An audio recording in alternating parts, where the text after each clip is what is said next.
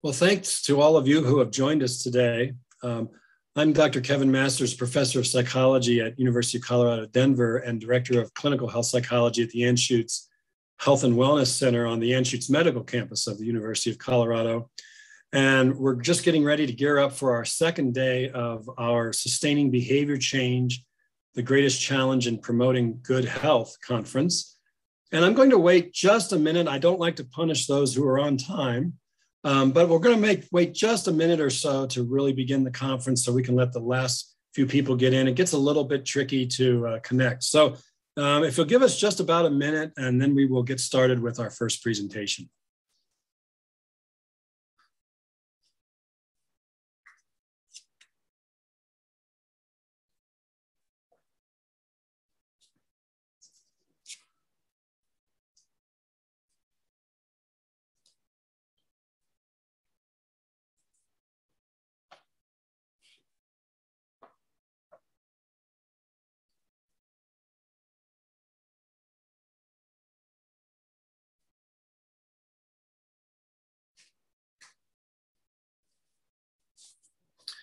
Well, it's like those moments of silence. That wasn't really a true minute, but I'll chat for just a little bit while people keep joining. So again, thank you for coming back or coming for the first day. If this is your first day of our conference, I think all of you who were on last week could vouch for the quality of the presentations. They were really fabulous. If you didn't learn something last week, you're just really super smart, I guess. And we need to have you on our panel because there was so much interesting and diverse data that were presented to us. So we're going to try to do it all again this week. And I think we will. We have three amazing speakers on tap for this morning, and then we will be back this afternoon and we will finish up with three more. So let me do just a little bit of housekeeping. The first thing is I want to thank our sponsors that allowed us to be able to do this and put this on for free, which are the NORCs, the Nutrition Obesity Research Centers at the University of Alabama, Birmingham, and at the University of Colorado, and also the Anschutz Health and Wellness Center here at the University of Colorado. And I also want to thank Christy Truesdale, who has worked behind the scenes and has made this thing really happen. She's really been the one that's put all the pieces in the right place. So thank you, Christy. We appreciate your help with this, and as well as our IT professionals at the university, because I'm sure that none of us could have done anything with technology. So we are very grateful for their efforts. So for our first session today, we will have Doctors Richard Ryan, Martin Hager, and Alex Rothman presenting, and I will provide individual introductions prior to their presentations. I want to mention that the presentations themselves are pre-recorded, but after we have had all three presentations, we will have a live Q&A time with the three panelists that I will moderate. So throughout the presentations, if you have questions, please use the Q&A feature that you can find at the bottom of your screen and enter your questions for the panelists there. And when we get to the Q&A time, I will be, throughout the presentations, I'll be attending to those questions, kind of getting them ordered. And then during the Q&A, I will be presenting those questions to our panelists, and we will have a live discussion, Q&A back and forth. And I think that'll be really an exciting part of the whole thing. I always love to hear what folks have to say with interesting questions coming their way. So that means you have to send us interesting questions. So please do as we go through the morning.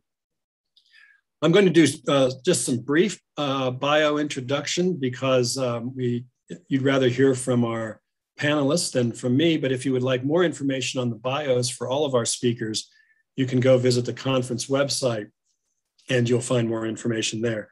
The three speakers we have with us in this session are all very well known, so I suspect that many of you won't need to avail yourself of that bio list. Okay, first up this morning, well, it's morning here, I guess no, it's not morning everywhere. So first up this Friday, is Dr. Richard Ryan, who is professor at the Institute for Positive Psychology and Education at the Australian Catholic University in North Sydney and professor emeritus at the University of Rochester. Dr. Ryan is, of course, very well known as the co-developer of self-determination theory, and I'm sure all of you are familiar with his best-selling book, Self-Determination Theory, Basic Psychological Needs in Motivation, Development, and Wellness. Dr. Ryan's among the most cited researchers in psychology and clinical sciences. He's authored over 450 papers and books in the areas of human motivation and well-being, and he's been recognized as one of the eminent psychologists of the modern era and listed among the top 20 most influential industrial organizational psychologists. Though I'd like to point out that he is a clinical psychologist, and I know that he was actually a director of a clinical training program at one time. So I want to make sure we clinical psychologists don't get shortchanged there. He's also been honored with 3 Lifetime Achievement Awards for his work on motivation, personal meaning, self, and identity, and has received honorary degrees from the University of Thessaly and honorary membership to the German Psychological Society. Dr. Ryan will be speaking on self-determination theory.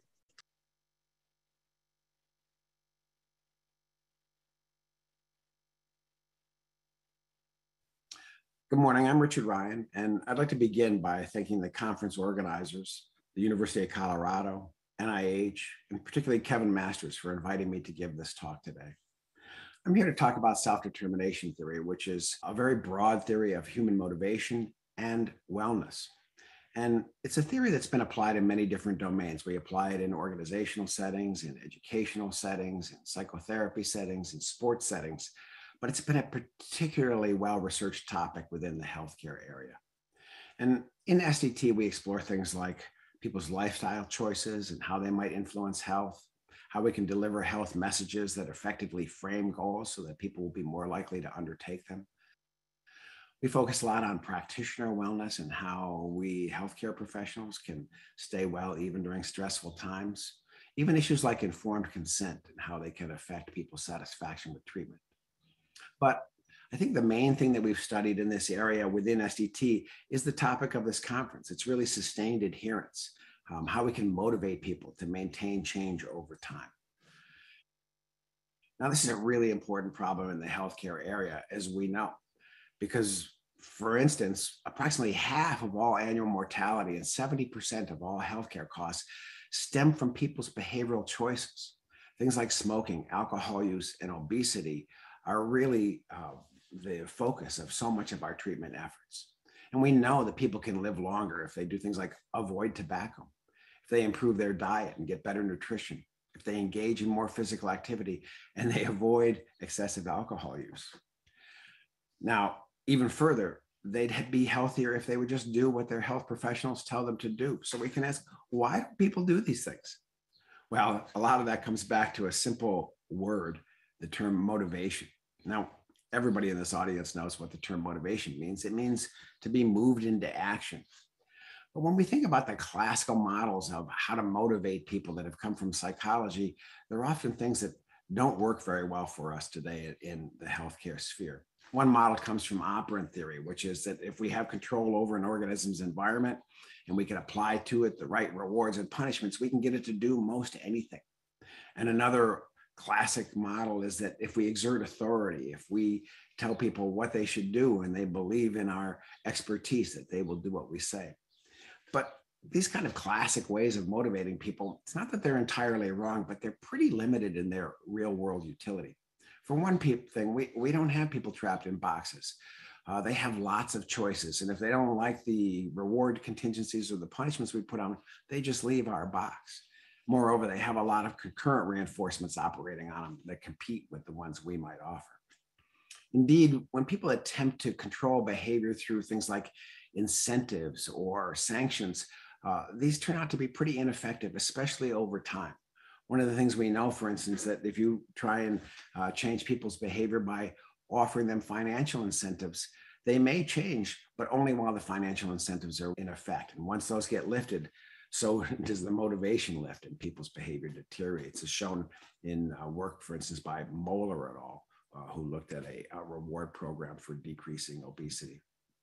It's also been evident in recent attempts to get people to be vaccinated. For instance, we see in the news how attempts at offering lotteries or financial incentives to get vaccinated actually slow the rate of vaccination adoption in states where that's been done. Just again, showing the potential backfiring effect of attempting to externally control people's behavior. And this is why in the field of motivation, really for the past couple of decades, there's been what we call a Copernican turn in the way that we think about the problems of motivation. We're not focused so much anymore on how we can control people from the outside using rewards and punishments, but rather we're focused on why people choose the things that they do and how can we facilitate their volitional and willing engagement in things that would be good for them. Again, motivation just means to be moved to act, but we can be moved to act by all kinds of things, sometimes really low quality forces like people haranguing us in the environment, or again, the carrot and stick approach. But we can also be moved by very high quality motives like really caring about what we're doing or really valuing what's up.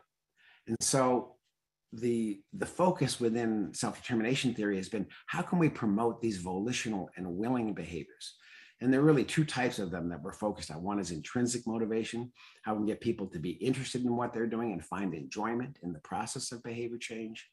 And secondly, internalized motivation, how we can help people come to value a new behavior that may not be enjoyable, but might be good for them over time so that they can wholeheartedly engage in it. There are multiple ways to support these types of volitional behavior, but there's also a lot of ways to unwittingly undermine them. And so in SDT, we're really focused on this continuum that goes from lower quality motivation to higher quality motivation. And I just want to spend a minute going over some of the way stations along that continuum.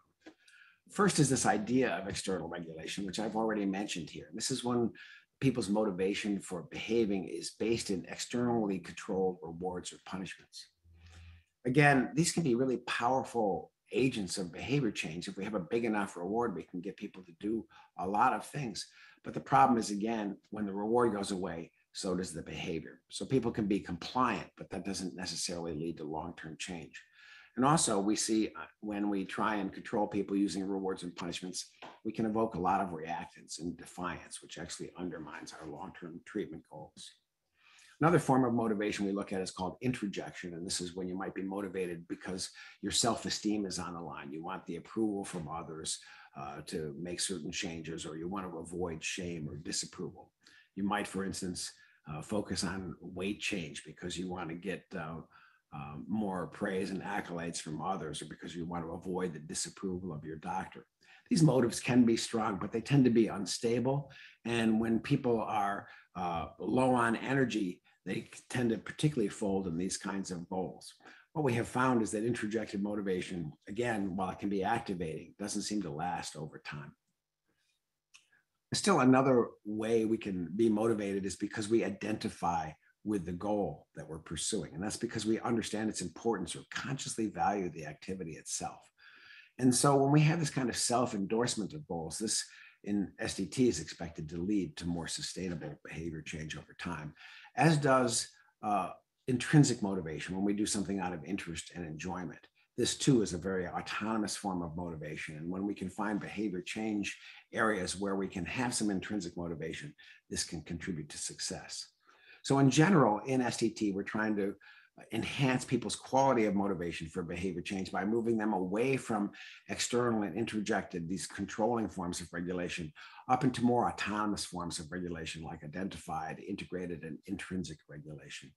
We do this because it makes a great deal of difference in the outcomes achieved. And I'm just going to give a couple simple examples of that. This first one comes from a study of physical activity or exercise that was done by Martin Standage and his colleagues in the UK.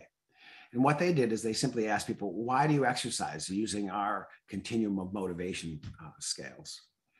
And then in order to see whether people actually exercised, they gave them an act-to-heart device to wear for a week's time. And they used it to measure moderate bouts of exercise that would qualify for AHA guidelines for actually engaging in physical activity. But they found people who endorsed external regulation reasons for exercise, things like, my doctor told me to, or my spouse pressures me, that was negatively related to actually exercising over the next week. And introjected regulations were, as we would expect, unreliably related to exercise outcomes. They promoted a little exercise, but not significantly so. It was really identified in intrinsic motivations that powered exercise. When you had these kind of autonomous motivations, that reliably predicted whether people truly exercised or not over the next week. To take another simple example, let's consider prescription medications. We know, for instance, that most of the time when practitioners prescribe a medication for treatment, people don't take it as prescribed. In fact, less than 50% of the time do people accurately take their medications. So this is a big problem in terms of healthcare costs and healthcare outcomes. Trying to understand medication adherence, Williams et al. Engaged in a study with a group of patients who had a chronic illness, the treatment for which was an oral medication that could be taken once or twice a day. These patients rated the autonomy, supportiveness, or controlling style of the physicians who prescribed the medication, and then also their motivation for taking the medication using the whole continuum of autonomy, which we've just looked at. Now, to find out whether people were compliant or adherent or not, the researchers did a couple of things. 2 days into the regimen, they called the patient and said, well, we just wanted to double check how many pills that you received in the prescription. The patients counted the pills, and that was matched with how many pills should be there if they were accurately following the regimen. They did the same thing again, a pill count at 14 days into the regimen, and they also collected a self-report of adherence. Now, what they found is that more autonomy supportive physicians had people who were more accurate in these pill counts, and those who rated their motivation for taking pills in a more autonomous way were much more reliably likely to be adherent to medication. In fact, what the modeling showed is that when you had an autonomy supportive physician, that led to a more autonomous motives for taking medication. And this in turn accounted for more than 50% of the variance in overall adherence. Just a similar study that was done by Sarah Kennedy and her colleagues on medication adherence to antiviral therapies in HIV patients. What they found is that, again, autonomy support from both family and provider were important predictors of people's autonomous motivation. And that autonomous motivation in turn was associated with greater competence for adhering to medications, and these together led to greater adherence. Also important was that autonomy support from both provider and family was associated with less psychological distress, which in turn was helpful to greater adherence. In fact, what the data showed is that if you look at where the support comes from undergirding adherence, it's most importantly coming from providers. It's provider autonomy support that was the best predictor of patient adherence in this context. I'm going to give one more simple example, and this was an early study that I was able to do with Jeff Williams and other colleagues in a clinic for people with morbid obesity. Here we were looking at the autonomy support versus controlling style of the behavior change counselors that were there, and also patients' motivation for engaging in treatment. And what was found is that when you had a more autonomy supportive behavior change counselor, attendance was better, change in BMI at the end of the program was better, and maintained change over time was also better. And this was especially predicted by autonomous motivation. 2 years out from the program, people were much more likely to have maintained weight loss if they had autonomous motivations for the treatment program. So in general, we find that the more autonomous people are in engaging in behavior change, the more likely they're going to be to sustain the behavior over time. They also show greater commitment to health-related goals and in general, better health outcomes, as well as greater satisfaction with their providers. And these are effects that hold up across age ranges and across cultures. They seem to be universally important. So the question is for both practitioners and intervention programs, what is it that we can do to facilitate internalization, more autonomous motivation, and therefore the sustained change that comes with them? Well, first and foremost, SDT argues that we need to support autonomy, because if people are going to make maintained changes over time, they need to feel ownership over their behavior and come to really value that change. To support autonomy, we begin always by trying to understand the other person's perspective. We could say we empathize with them or take the internal frame of reference of the other.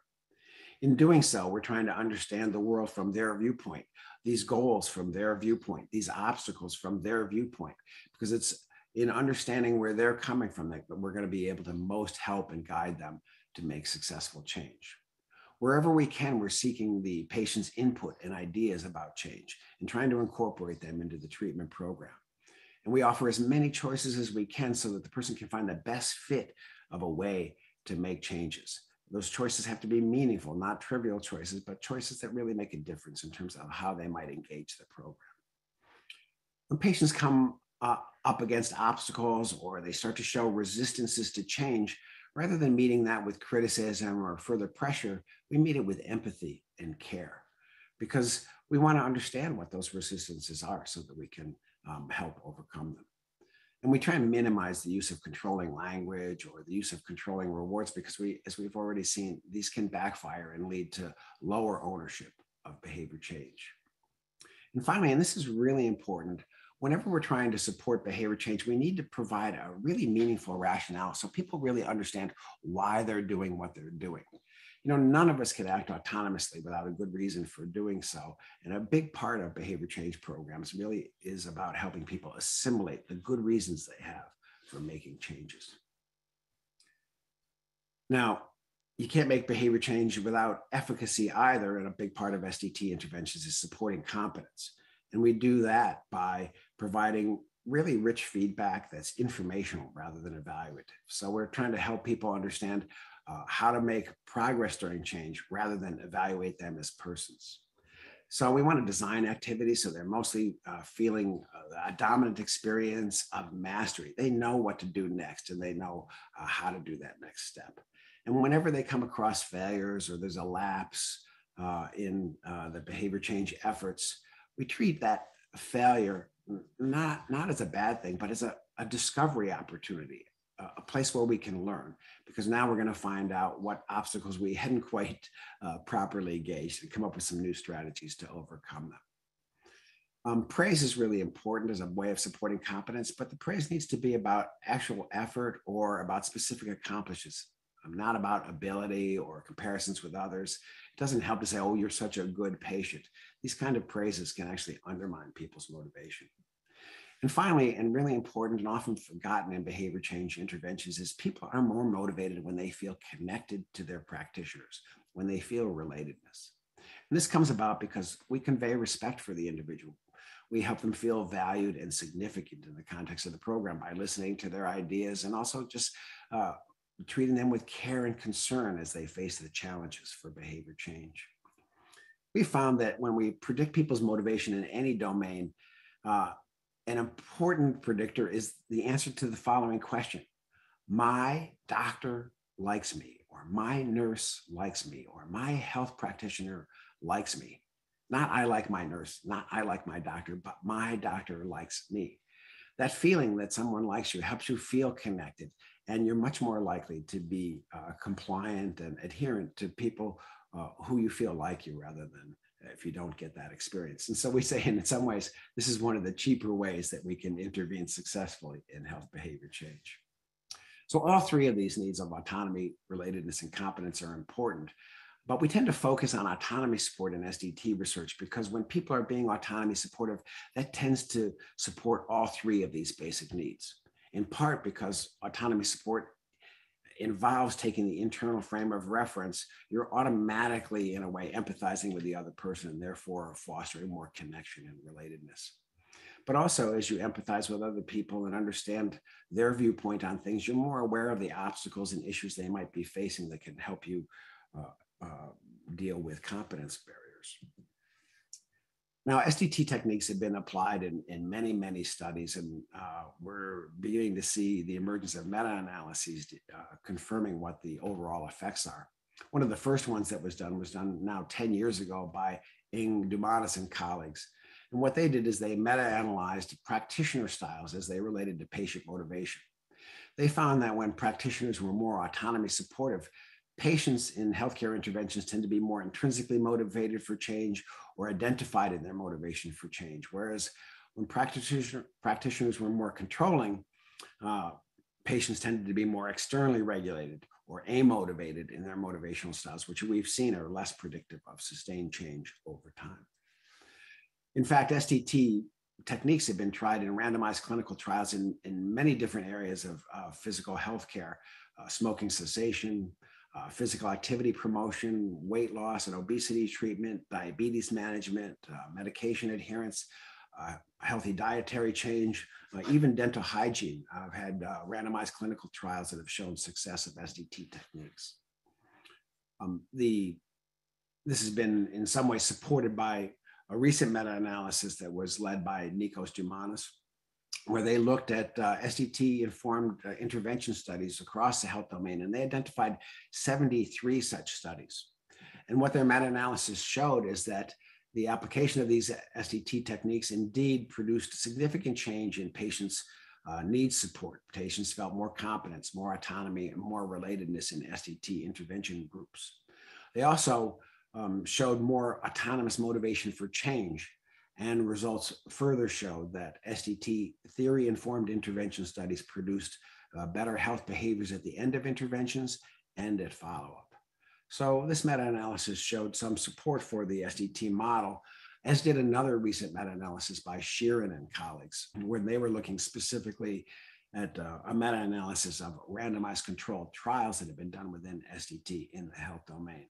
And here there were 65 such tests that they looked at. And across all of these studies, they found a moderate size effect of SDT interventions in the randomized control settings. And breaking that down, they found significant effects in areas such as sedentary behavior, dietary change, smoking cessation, screen time, dental care, and other areas of importance in healthcare. Now, Sheeran et al. Took this just an extra step by trying to look at some of the active ingredients in self-determination theory interventions. And they found, in accord with SDT theory, that SDT interventions tended to support more autonomous motivation in patients during the change process, as well as greater perceived competence. And these two mediators helped explain the better health behavior outcomes that were achieved. So just to kind of summarize, what SDT shows is that motivation really matters, but it's quality of motivation rather than amount of motivation that's most in focus. More autonomous forms of motivation, like intrinsic motivation and identified motivation, are associated with greater persistence and wellness, whereas more external forms of motivation don't show that pattern. Furthermore, in order to create more autonomous motivation for change, SDT argues that we do so by supporting basic psychological needs for a patient's autonomy, competence, and relatedness in the change process. Meta-analyses of both SDT interventions and clinical trials support the efficacy of these SDT techniques.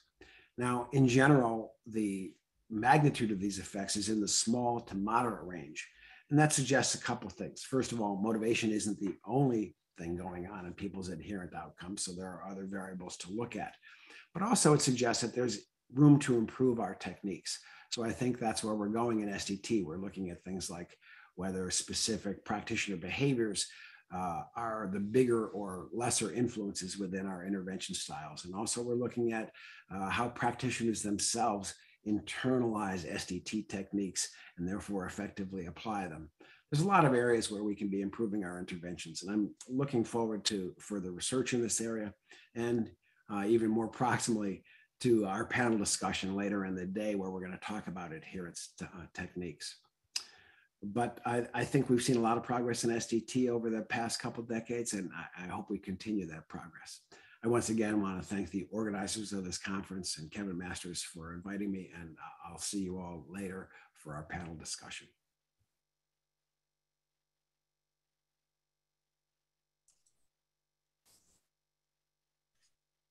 Well, great, Dr. Ryan. That was very, very good. I'd like to point out that we're recording the talks, and they will be available in the next couple of weeks. You will receive an email that will provide you with more information about the recorded talks. We will also, as a bonus feature, be sure to keep that first few minutes of Dr. Ryan's talk in there with two talks going on at once, just to make sure if you weren't able to quite double channel and get both of those at once, you'll be able to do that. So I promise we'll keep that in there for you, or maybe not. I think I've learned a new stress test too from my stress lab research. So, well, you never know. A year and a half or so into Zoom, and there's still surprises. But that was a fabulous kickoff for the morning. Technology snafus aside, And now we're going to have another fine talk from Dr. Martin Hager, who's professor of health psychology, Department of Psychological Science at the University of California, Merced, and visiting professor in behavior change at the University of Jyväskylä, I believe is how you say it, in Finland. At UC Merced, Dr. Hager is the chair of the graduate programs in psychological sciences and director of the social and health psychology applied behavioral research and prevention and promotion of the SHARP lab. His research focuses on psychology of health behavior change, and he's currently senior co-editor of Social Science and Medicine. He's previously editor of Health Psychology Reviews. He's on the editorial board of about every journal in the field, it seems. He's very willing to serve in that way. He's received numerous awards throughout his career, including being a highly cited researcher and Distinguished Health Psychology Contribution Award from the International Association of Applied Psychology. And he's a fellow of the European Health Psychology Society, the Society of Experimental Social Psychology, and the Society for Personality and Social Psychology. And Dr. Hager will be speaking on the topic of psychological determinants of behavior change from theory to behavior change. So Dr. Martin Hager.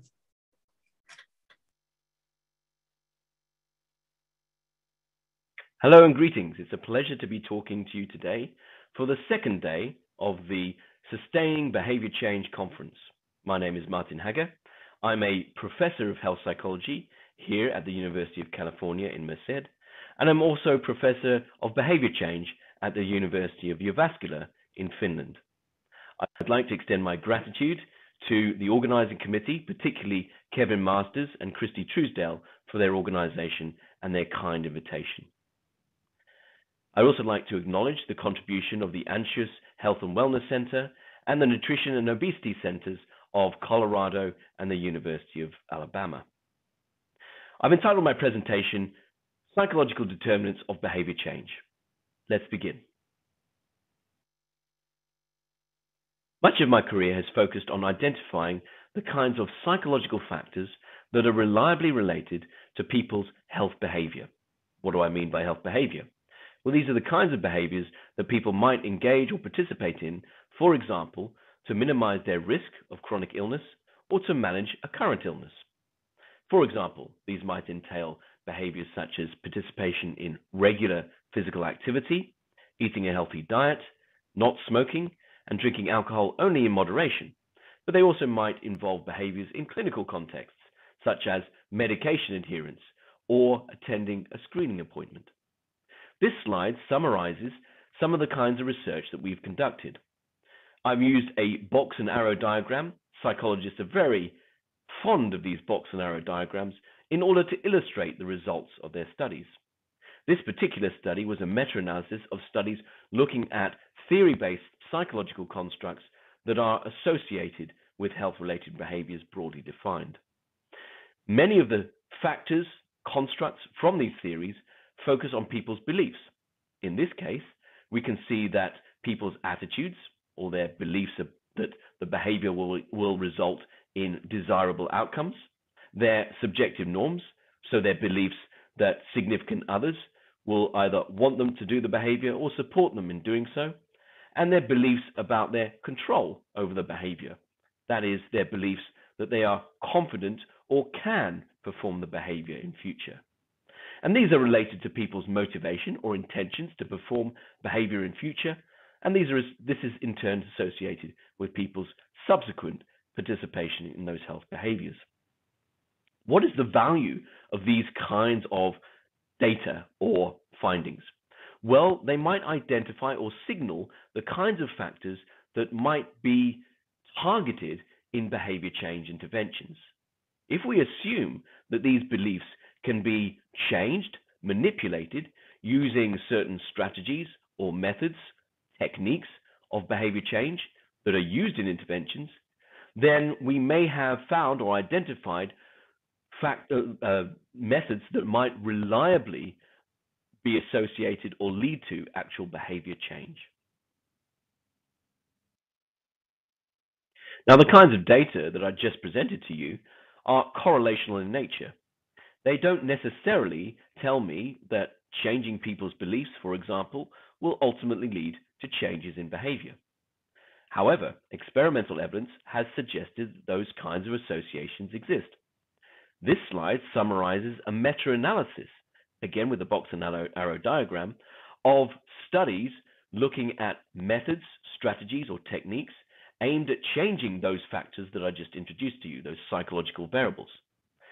The results of the meta-analysis, this is a quantitative summary of the findings of this research, demonstrates that people's attitudes, subjective norms, and self-efficacy are changed by these kinds of methods, targeting change in those factors, and ultimately lead to changes in people's intentions or motivation and in their health-related behavior.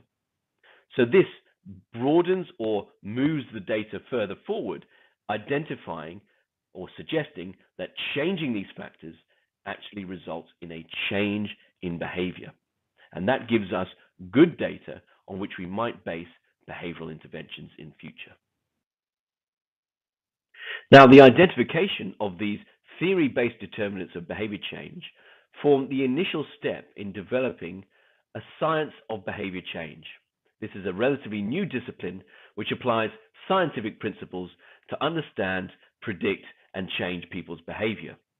It can be summarized in identifying what works in terms of changing behavior and how that works in changing behavior, and aims to develop optimally effective interventions or means to change behavior.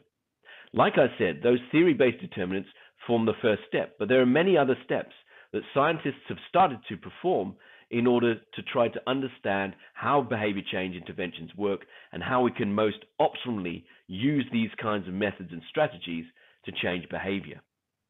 And there are a number of steps and leaps forward that scientists have performed recently in contributing to this end. For example, identifying the kinds of techniques, strategies, or methods used in changing behavior. What methods have been used in the past? Have they been effective? And so on. This has resulted in classification means, so naming and coming up with a nomenclature for the different strategies or techniques that have been used and classifying them in taxonomies. Identifying the association between those methods or techniques and those theoretical constructs that I introduced to you earlier. In ontologies, networks of associations between these methods, the psychological factors they are presumed to change, and actual change in behavior. And then specifying exactly how those techniques or methods change those factors, activate those psychological factors, and lead to actual behavior change. And importantly, developing a basis or large body of evidence that demonstrates their efficacy in changing behavior is an important step.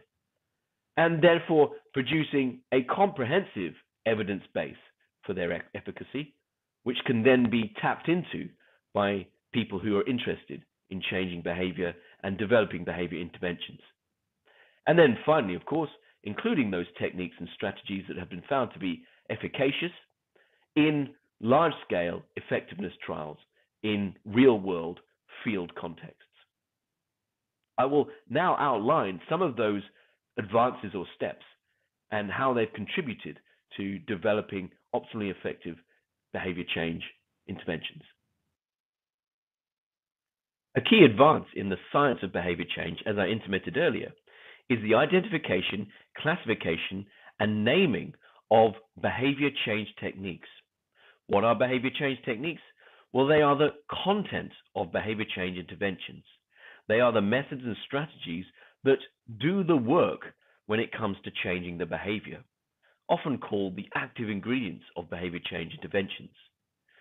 Now, classifications of behavior change techniques have attempted to identify the unique building blocks of those interventions, the irreducible and unique behavior change techniques.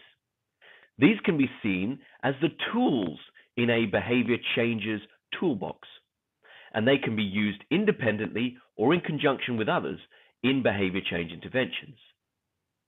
Now, these kinds of techniques we would expect to be associated with those kinds of factors that I identified earlier that are known as the determinants of behavior change interventions.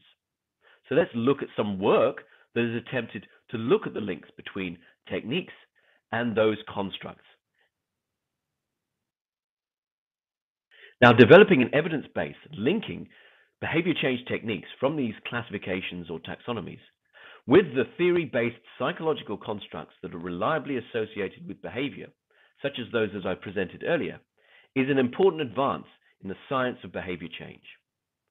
Now, developing these classifications or taxonomies of behavior change techniques and coming up with a common language or vernacular to describe them is an important first step. But these taxonomies will have greater utility if the techniques that they identify and classify are linked with theory-based psychological determinants of behavior. So how do we identify techniques that reliably change these determinants and behavior? Numerous means have been purported to do so. One is just by knowledge of the theory, which demonstrate or theoretically identify the kinds of methods that might be used to change determinants and in turn change behavior. The other is through evidence reviews, looking at research that has looked at both changing methods that change behavior, but also concomitantly change the determinants of behavior. The third method is through expert consensus. That is, capitalizing on the knowledge of experts to identify these links. Now, this research has led to the development of so-called heat maps, which represent the strength of the evidence linking techniques with these constructs from different theories.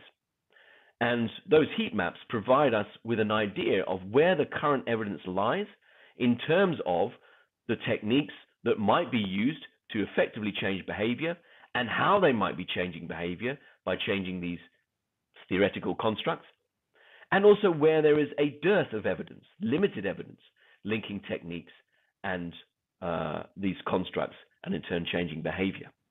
In addition to that, it may also indicate which techniques are not effective in changing specific constructs and therefore changing behavior. Now, currently, those heat maps suggest that there is evidence for these links, but it's relatively limited, and particularly in intervention and experimental tests of these processes or mechanisms that may underpin behavior change as represented by the links between techniques, constructs from theory, and behavior. But this has led to a better understanding of the associations between these links and enables researchers to map out which techniques are associated with both behavior and the theoretical constructs they are purported to change, to provide a better picture and understanding of how these associations work. I've called this the mapping of the genome of behavior change interventions. Here's an illustration of that heat map of links between behavior change techniques and the psychological determinants they are purported to change. You can see in the grid that the blue squares illustrate support through evidence for those links. The blue squares represent non-links, and the white squares represent no evidence, with yellow representing inconclusive evidence. So you can see at a glance whether a particular technique is effective in changing a particular determinant, and it gives a researcher an idea of how interventions might work, purportedly using these kinds of techniques and strategies in interventions. In this slide, I present a further illustration of the associations or links between these behavior change techniques and these theoretical determinants which are purported to be activated in order to change behavior. At the apex, we have intervention content, and below that, we have a list of different behavior change strategies or techniques illustrated by the boxes and the associated targeted determinants. For example, if we wanted to change people's beliefs, their attitudes towards a behavior, for example, their perceptions that performing the behavior will result in some desirable outcome, then we might provide them with general information about the positive outcomes or describes the consequences of performing the behavior. If we wanted to highlight the risk of doing or not doing a particular behavior. We might emphasize a person's susceptibility of some illness or consequence of doing or not doing that behavior. If we wanted to promote people's support, social support from significant others, we might highlight that others may approve of changing their behavior. And we would do this through persuasive communications. If we wanted to change people's confidence or self-efficacy, we might prompt successful experience or mental rehearsal, help them to set graded goals, all of which might feed in to their sources of self-efficacy or confidence. So this just illustrates some of the kinds of techniques that might be associated with these theoretical constructs that we have illustrated are associated with behavior. Now, research developing an evidence base for associations or links between behavior change techniques and the psychological determinants of behavior is an important first step in understanding how behavior change interventions work. And this has fed into recent work that has focused on the mechanisms of action of behavior change interventions. Mechanisms of action illustrate how behavior change interventions work. And the linking and the matching of behavior change techniques with constructs from theories is an important first step in this regard. The value of identifying these mechanisms means that we can identify how these interventions work, when they might work, and in which contexts and populations and for which behaviors. It also illustrates or provides us with guidance on which techniques might not work in changing people's psychology, their psychological determinants, and changing behavior. And this will lead to more effective behavior change interventions, but also more efficient behavior change interventions, in enabling us to eliminate the kinds of techniques which might work and which might not work, and include the techniques which might work in changing behavior. Now, people studying mechanisms of behavior change assume a basic process model, which theoretically links these behavior change techniques with behavior through change in those mechanisms. And this can be tested through intervention and intervention research and experimental research that provides evidence that including these kinds of techniques from the taxonomies changes these determinants or psychological factors and changes behavior. But there is a need for further evidence because these kinds of mechanisms are not routinely tested in the current evidence. In this diagram, I illustrate that basic process model of a behavior change intervention that I intimated earlier. In the far left, we have a box that represents a behavior change method or technique. And these are the kinds of strategies we have been discussing from those taxonomies of behavior change techniques earlier. And these might be presented, for example, as a persuasive communication or a message, or as a prompt for an individual or a group to engage in a certain exercise or strategy that may result in behavior change. And these techniques are associated, purported to be associated, with these psychological modifiable factors through theory. And those factors are purported to result or be linked to behavior change. And we would need to verify through evidence, demonstrating that introducing this technique or strategy through those means of delivery I outlined earlier, for example, would lead to a change in those modifiable factors, and that change in those modifiable factors would coincide with subsequent change in behavior, demonstrating how the intervention is working by changing people's psychological constructs.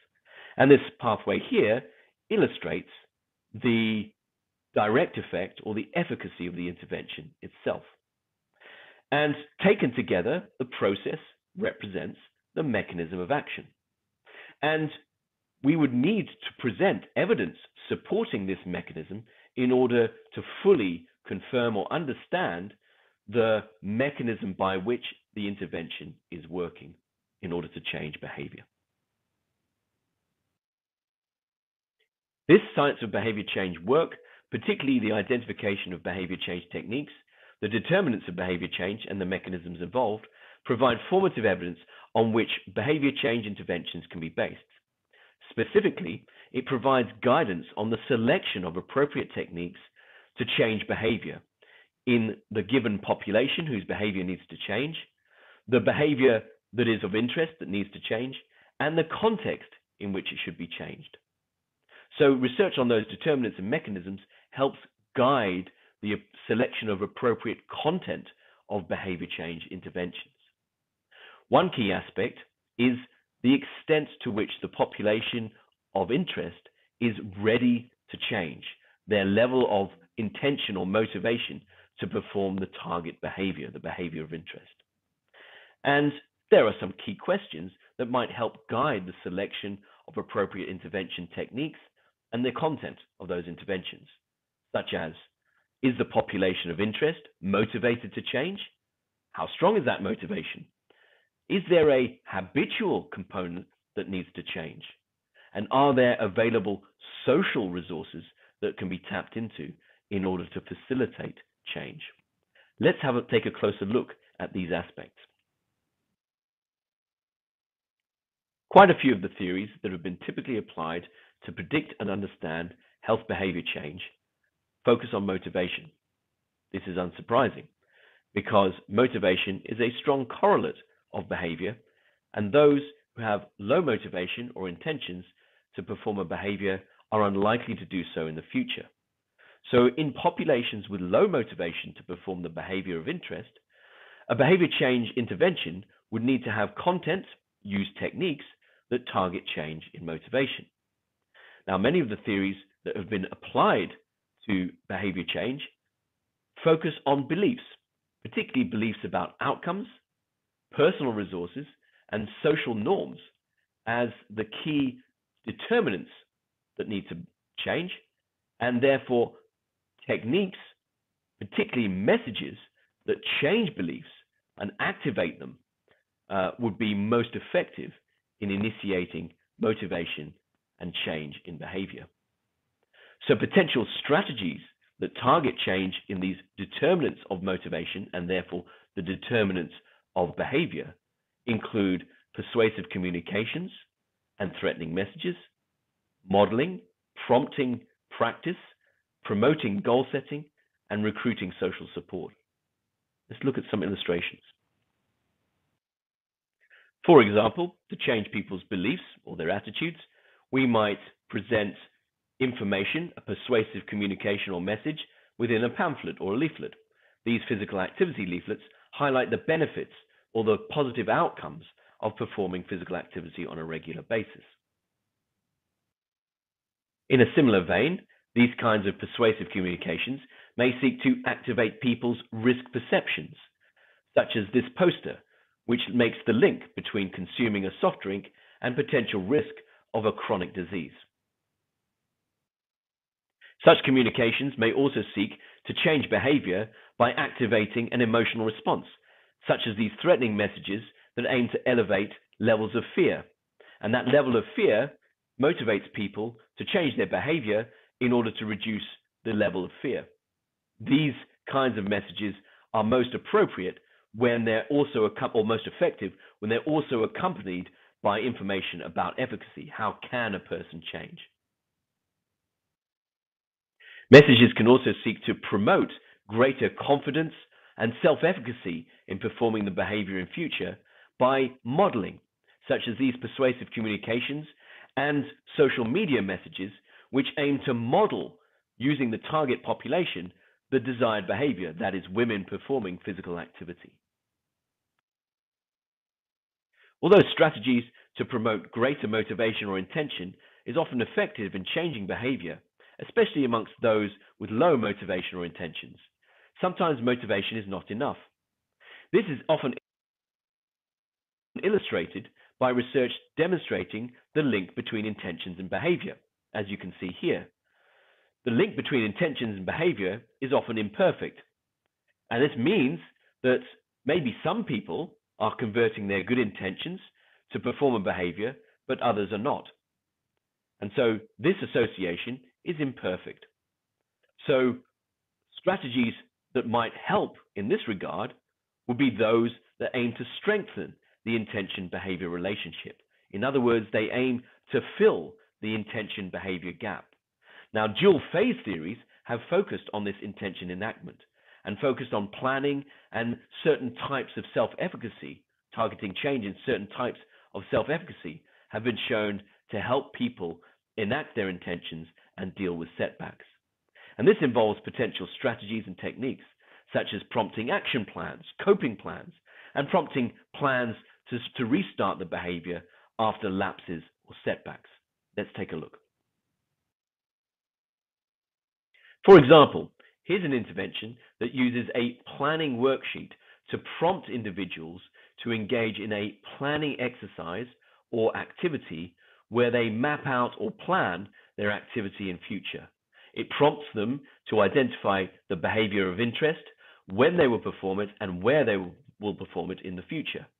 These kinds of planning interventions have been shown to be very effective, particularly amongst those who are motivated to change, but haven't exactly thought through the kinds of steps that they need to take in order to do so. But what about behaviors that are highly rewarding and impulsive, such as eating palatable foods, consuming alcohol, or smoking and vaping? These behaviors become bad habits because of the rewarding properties of the behaviors themselves and because they are cued up by cues or triggers in the person's environment. In these cases, motivation again may not be sufficient to get a person to change. The strong habitual component of the behavior often bypasses people's good intentions, and particularly when people have low restraint or control over their behavior, the capacity or ability to resist impulses. In this case, the context or the environment may work against a person's motivation, so even if they desire or are motivated to change, they may not do so because of the cues and the triggers that are omnipresent in their context or environment. In these cases, it would be important to try and interrupt that cue response cycle, the association between the context and the person's behavior. And there are a number of behavior change techniques or strategies that might enable a person to do this, such as restructuring their context or environment, planning to interrupt the behavior when the cue does arise, changing a person's microenvironment and moving them in the right direction through things like choice architecture or so-called nudging. Let's take a look. Take, for example, a person who's trying to eat more healthily. In order to avoid highly rewarding, high sugar and high fat foods, they might adopt a change technique or a strategy of restricting the availability of those foods. So they might not purchase those foods or have them available in their house or at meal times. Here's another strategy to change people's behavior by changing their environment. This is using a choice architecture or nudge, a so-called default nudge.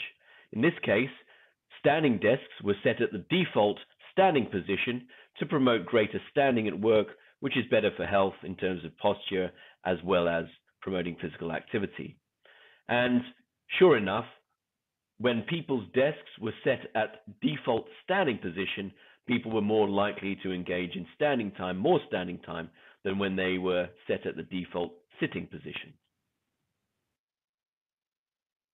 So that concludes my whistle-stop tour of the current status of the science of behavior change. I focused on advances that have been made in the science of behavior change, including identifying determinants, modifiable determinants from psychological theory that are reliably associated with behavior, and how we can leverage those determinants using techniques that form the content of behavior change interventions to change behavior and the mechanisms involved in order to come up with optimally effective behavior change interventions. As a coda to this presentation, I will outline some of the things that we need to do in order to advance the science of behavior change. We need more comprehensive data that fills the gaps in that heat map linking psychological constructs and the techniques that are purported to change them. We need more systematic techniques and tests of those mechanisms of action, particularly because that data will provide us with the opportunity to synthesize data on behavior change interventions and their mechanisms. And we need more factorial designs that tests individual or groups of techniques against each other, which may make for more efficient, tighter interventions to change behavior.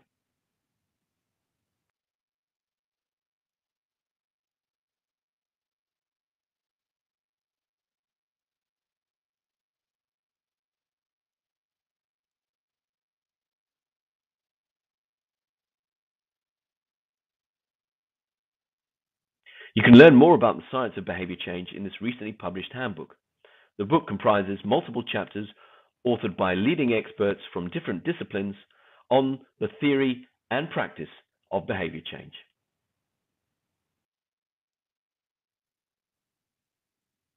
Thank you for listening, and I look forward to the discussion.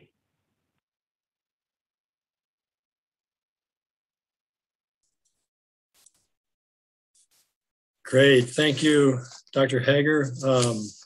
Wow, those were two really amazing presentations.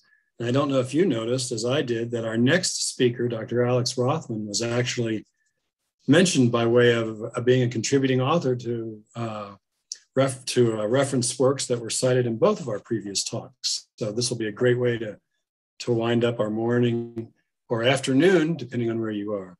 So now we are going to take a break. We're going to take about 10 minutes. So let's reconvene at what in Mountain Time, or God's country as we call it, will be 11:15. If you're not in God's country for you, but you're in the Central Time Zone, it'll be 12:15 on the East, 1:15, and those of you out West, obviously 10:15. So we will see you in 10 minutes. Thanks very much. All right, I think we're back in the saddle for our last presenter this morning, and then we will have our Q&A, which I'm excited about. We have a lot of really good questions, and I'm going to have a tough time getting them all organized and ready to go. So, but we're going to be hard on our presenters. We're going to make them earn it today. It's these good questions we have for them. So next up is Dr. Alex Rothman, who is professor in the Department of Psychology at the University of Minnesota. Dr. Rothman works across a broad array of health domains, and with his colleagues, he's contributed to our understanding of a range of issues, including why and when different health communication strategies are most effective, the decision processes that underlie the initiation and maintenance of behavior change, and the development of strategies for optimizing the integration of theory and practice. Dr. Rothman was really one of the first folks that I ever read many years ago who talked about this idea that how we initiate behavior change and the effective techniques, those might not be the same thing as how we sustain it, which seemed like a really appropriate insight. Hopefully he'll talk a little more about that today. Dr. Rothman served as president of the Society for Health Psychology and was the founding president of the Social Personality and Health Network.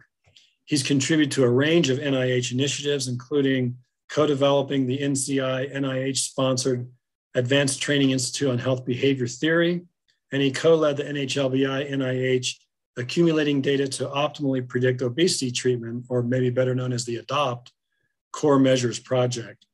And currently he co-chairs the NCI Cognitive, Affective, and Social Processes in Health Work Group. The title of Dr. Rothman's presentation is Mapping and Leveraging the Determinants of Sustained Behavior Change, 3 Key Challenges. So now we will have Dr. Rothman's presentation.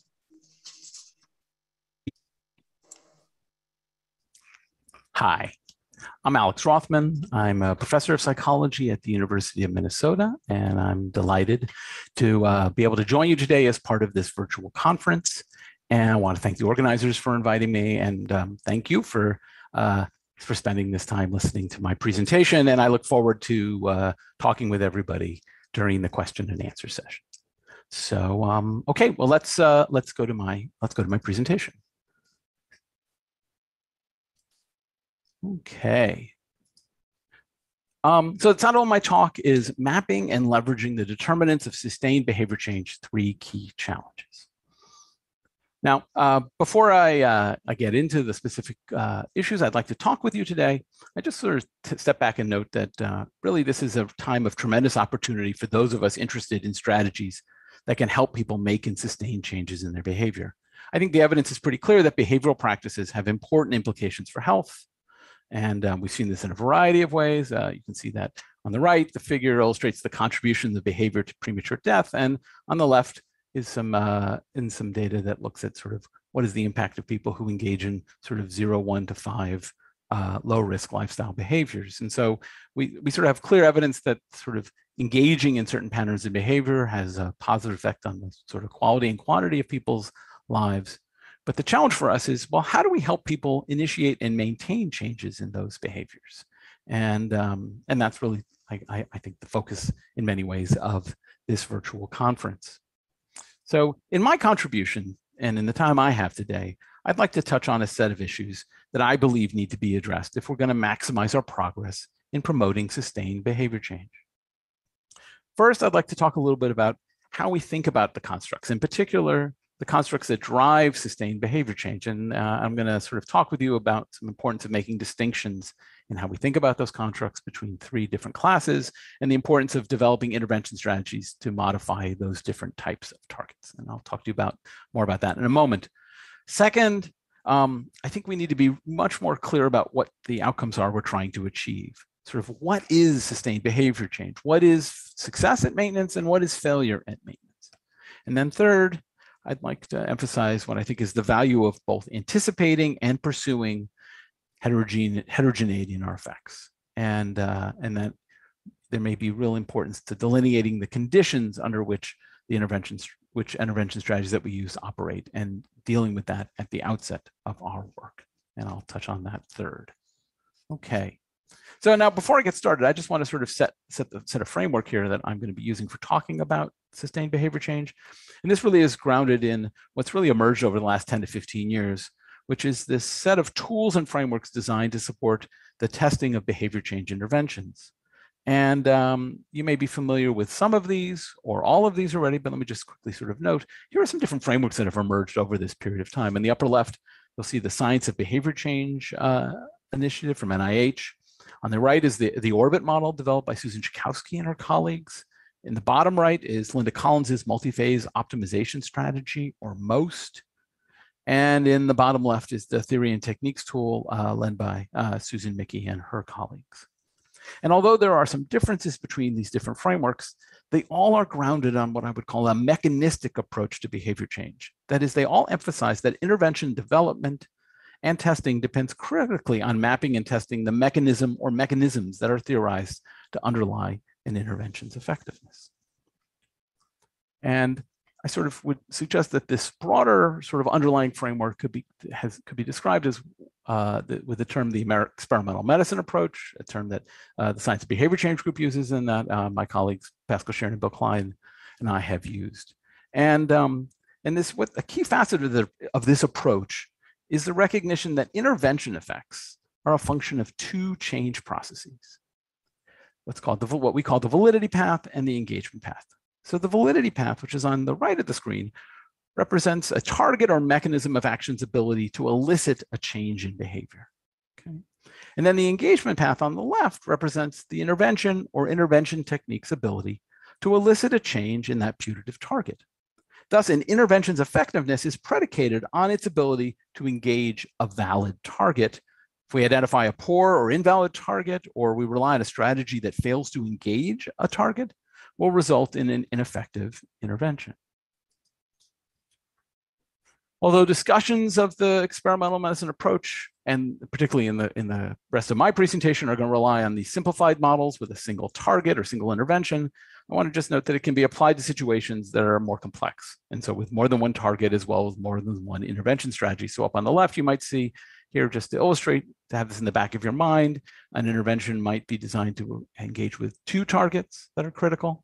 Or an intervention may be comprised of different components, each of which is designed to engage with a particular target. More than anything, I just want to have this complexity in the back of your mind as you hear the rest of my presentation, and happy to talk more about its implications during the question and answer portion. So when you're working within this mechanistic approach to behavior change, the real question is sort of which constructs have been shown to be valid targets. And now our theories are replete with potential constructs that we could go after, but so the critical question is which of those have been shown to be valid? What I'd like to sort of emphasize today is that this question becomes even more complex in the current context and when we're interested in using a mechanistic approach to understand sustained behavior change.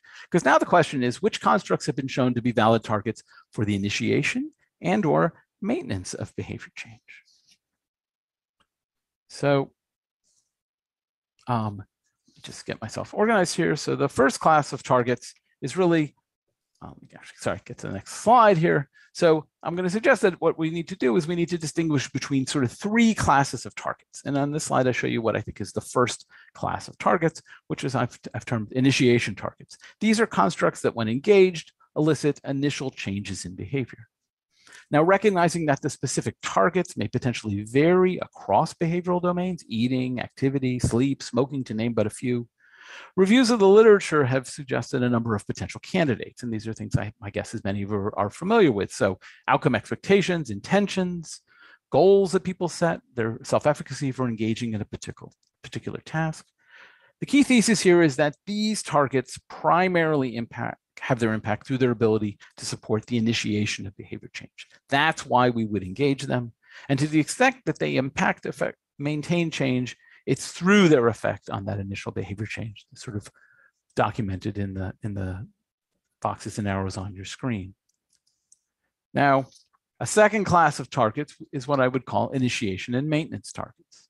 These are constructs that, when engaged, are hypothesized to elicit initial changes in behavior. So that's similar to the initiation targets, but they also separately can support maintain changes in behavior. Okay, so these are targets that, when engaged, actually have contributions to both outcomes. And here, reviews of the literature have at least identified potential targets as well. So it might be sort of people's ability to engage in self-monitoring and develop and respond to feedback on their behavior. It could be their ability to enjoy the behavior, or perhaps the access or availability of material resources. Here again, the key thesis is that engaging in these targets serves to support people as they initiate changes in their behavior and as they strive to maintain those changes, although the magnitude of their contribution to those two outcomes might vary. So there might be some of these targets, although they contribute to both outcomes, some of them may have slightly more of an effect on maintenance, some of them might have slightly more of an effect on initiation. The third target, and what is sort of depicted in the screen with the orange, is the class of targets comprised of what I'll call maintenance targets. These are constructs that, when engaged, are hypothesized to underlie or support maintain changes in behavior.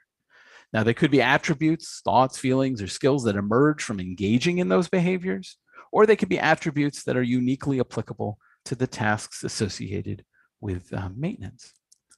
Here, reviews of the literature have identified a number of potential candidates, albeit a smaller set. However, these are, I think, actually constructs that we've heard discussed in a number of the presentations during this conference. So autonomous motivation, routines or habits, identity, and perhaps people's satisfaction with the outcomes afforded by their behavior. Again, the key thesis here is that engaging these targets serves to support people as they strive to maintain changes in their behavior.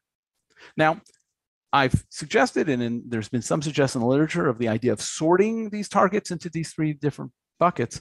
The challenge before us, though, is to develop the evidence base to actually support these classifications. So we know quite a bit about the idea that targets might support initiation, but we don't really know much about sort of the degree to which targets differentially contribute to these different outcomes. Moreover, we know even within these buckets, we also don't know about which of these targets are actually the most promising targets to support the different outcomes that we're interested in. And so there's really quite a bit of work to do. And I would suggest that sort of at least using this framework of thinking about these targets as within these different classes is an important and useful next step to advancing our work in this area. However,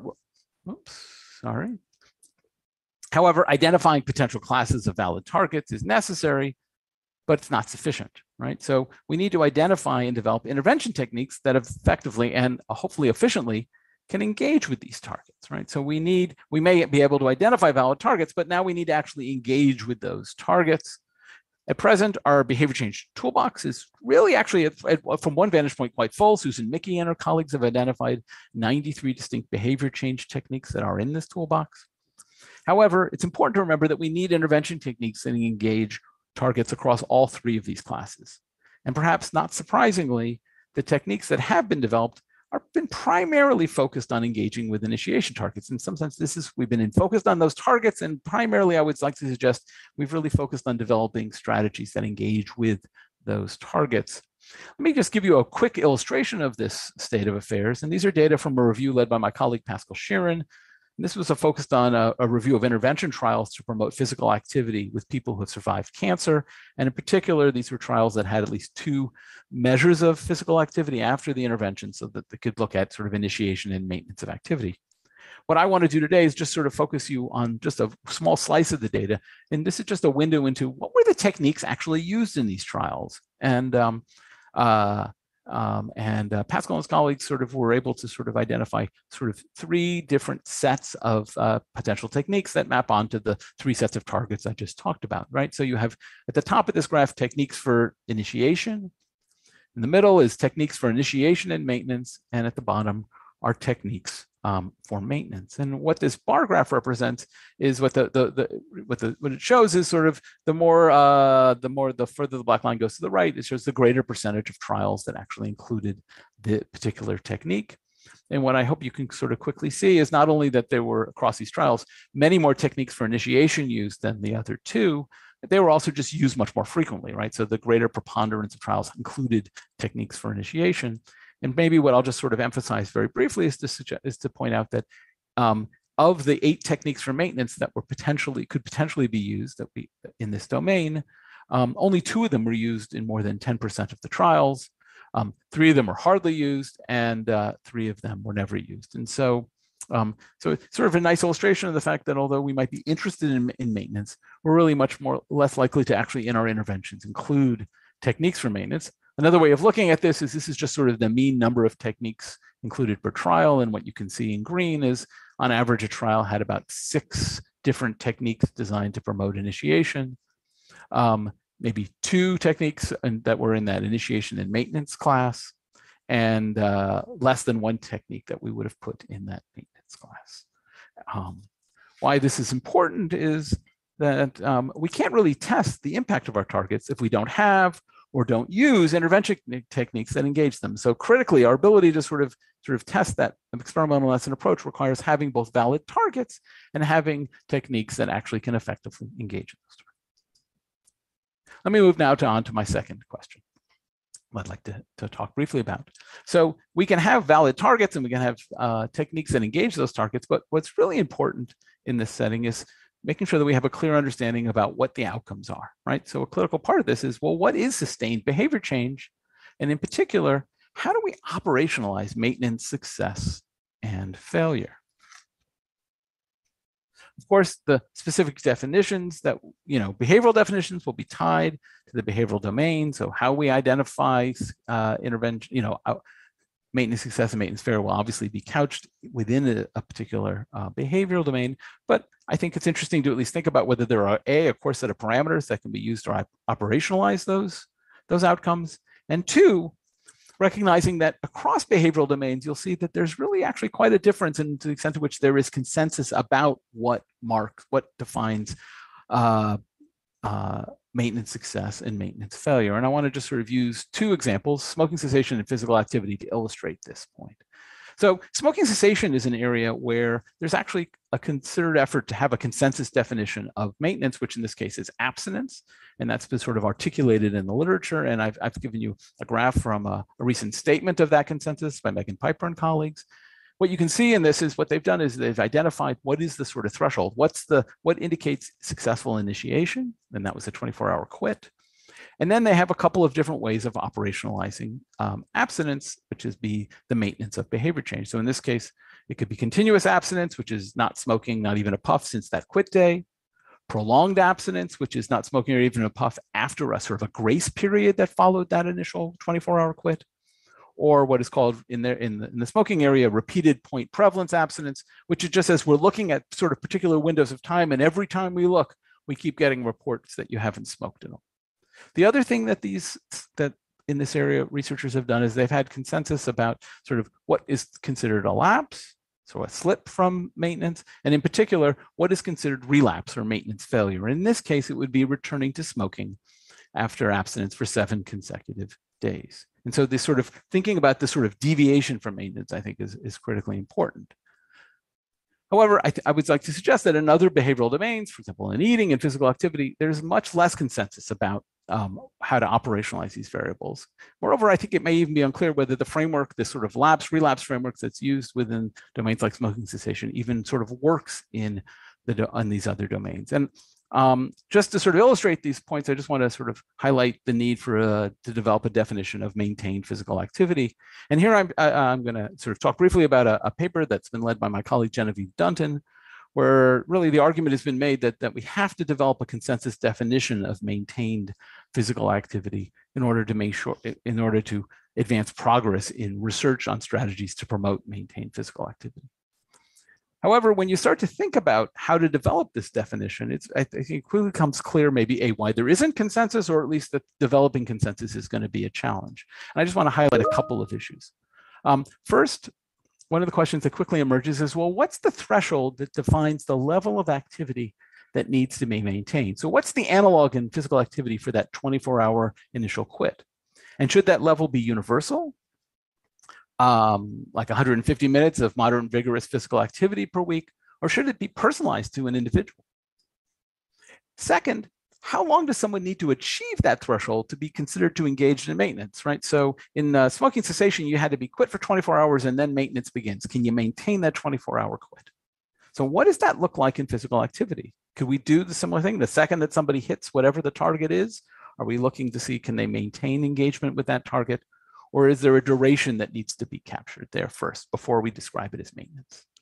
Third, and in my mind, probably the most vexing or challenging aspect is, how do we understand degrees of deviation from that set threshold of physical activity? Sort of what's a physical activity slip or lapse, or what's a physical activity relapse? And here I think what becomes particularly challenging is that in smoking, a slip or a lapse is actually engaging in a particular behavior. Whereas in physical activity, it's the absence of the behavior, right? It's engaging in less physical activity. And so how is that experienced by people? And how do we even think about those deviations, right? So for example, is a drop in activity that might be takes you from, 250 minutes of moderate vigorous physical activity a week to 160 moderate vigorous physical activity per week. Does that drop in minutes a slip, even if the overall level of activity is still above what might be the set threshold of 150. Similarly, sort of what's the duration of that deviation that really matters, right? So what's the sort of physical activity equivalent of smoking for 7 consecutive days, which was marked as a relapse, right? So how long do you need to be engaged in that sort of deviation of activity in order to be deemed a physical activity, a failure at physical activity maintenance? These are really complicated issues, and really the Dunton paper is really a more call for the need for consensus. And really what I want to leave you here more than anything is that we've got to develop consensus definitions of behavioral maintenance in the domains that we work if we really want to successfully sort of develop an evidence base that will help us understand sort of what are the strategies that are going to help people succeed or fail at long-term sustained behavior change, right? So if we got to understand sort of what is success and failure in each of these domains, if we're going to generate an appropriate evidence base. Okay. So now let me just take you finally to my third area that I want to just briefly talk to you about. And here, what I'd like to sort of note is that as we work on understanding sort of the determinants of sustained behavior change, we need to be prepared to embrace the heterogeneity of our effects. And so we're particularly usually interested in interventions that can promote initial changes in behavior and maintain changes in behavior. However, it's become increasingly apparent that our interventions, even those that are shown to be effective, are often marked by substantial heterogeneity in response. And the challenge really is, and this sort of is challenging. We thought that if we could figure out a valid target and we could get a strategy that can engage that target, we thought we were set, right? We would have an effective intervention. And really what we're grappling with now is, well, it works on average, but underneath that average is surprising amounts of heterogeneity. Sort of this validity, this variability in response to treatment can be found in a myriad of domains. I've just highlighted one here. This is from the ADOPT project that I had the pleasure of co-leading with my colleague Paul McLean. And really more than anything, what I want just to note is that this is an area, and this is adult obesity treatment, that even those treatments that have been shown to be effective are characterized by exceptional variability in response. And that's what these graphs up here just reveal, which is so that even those things that on average work, really underlying it, there's a remarkable amount of variability. Now, this is something that is not just true of adult obesity treatment. And Pascal Sheeran and I sort of reviewed meta-analyses of interventions designed to change health behaviors that were published in 3 leading journals over a 10-year period. We identified 46 of those interventions, meta-analyses. And what did we find was that they all reported effect sizes. So they reported whether they found sort of an overall effectiveness of the intervention.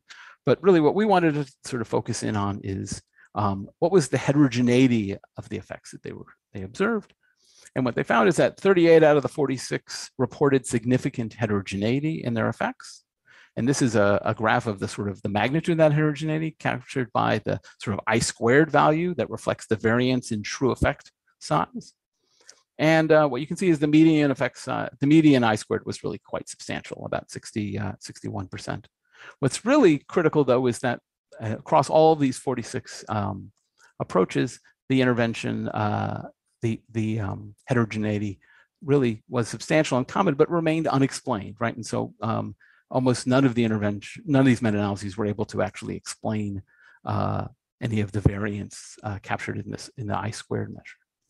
And what Pascal and I have suggested is that the problem is that most of our work in terms of heterogeneity has been reactive. We're trying to ask ourselves after the fact, what led us to have variability in the outcomes that we're interested in. And to address this, what we have developed is something that we call the operating conditions framework, which really sort of asks us to sort of think about the links between mechanisms for our interventions and the conditions under which those mechanisms operate. And so what the idea here is that when we're thinking about targets of our interventions, we really need to also be thinking about the conditions under which these change processes operate.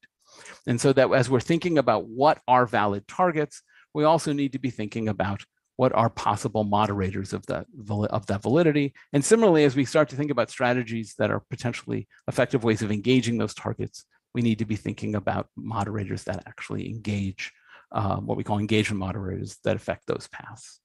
So very, very sort of briefly, what I want to just note is that the idea here is that what this suggests is that discussions about that validity path that was really focused on whether the mechanism, the target was valid, really now should be a conversation simultaneously about what are valid targets and what are the conditions under which the target is valid.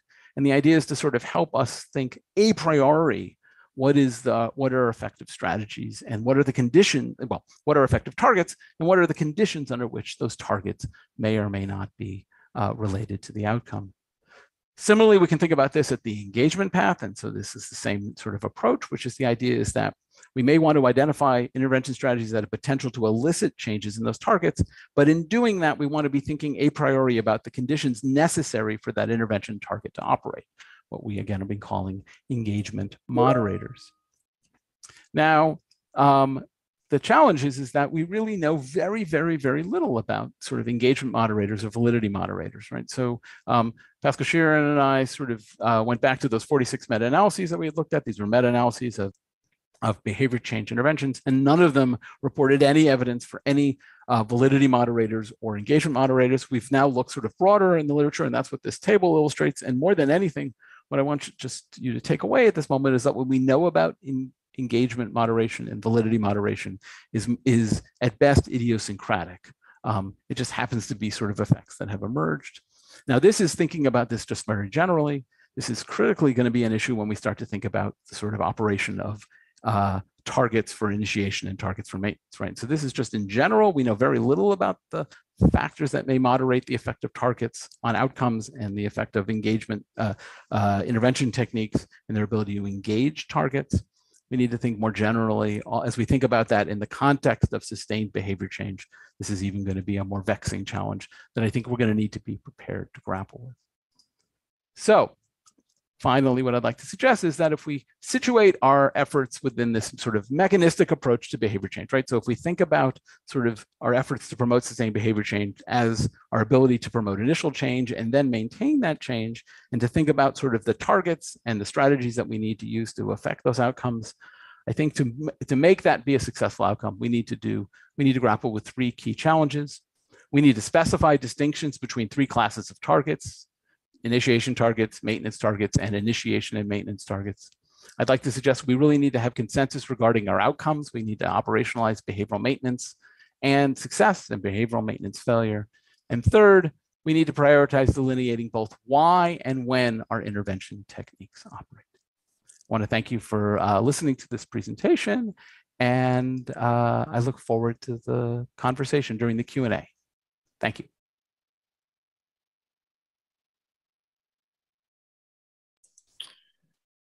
Well, great. Thank you, Dr. Rothman, and our other presenters as well. So now we're going to do some Q&A for a few minutes, and we have quite a few good questions. So I hope you gentlemen are ready to roll with this.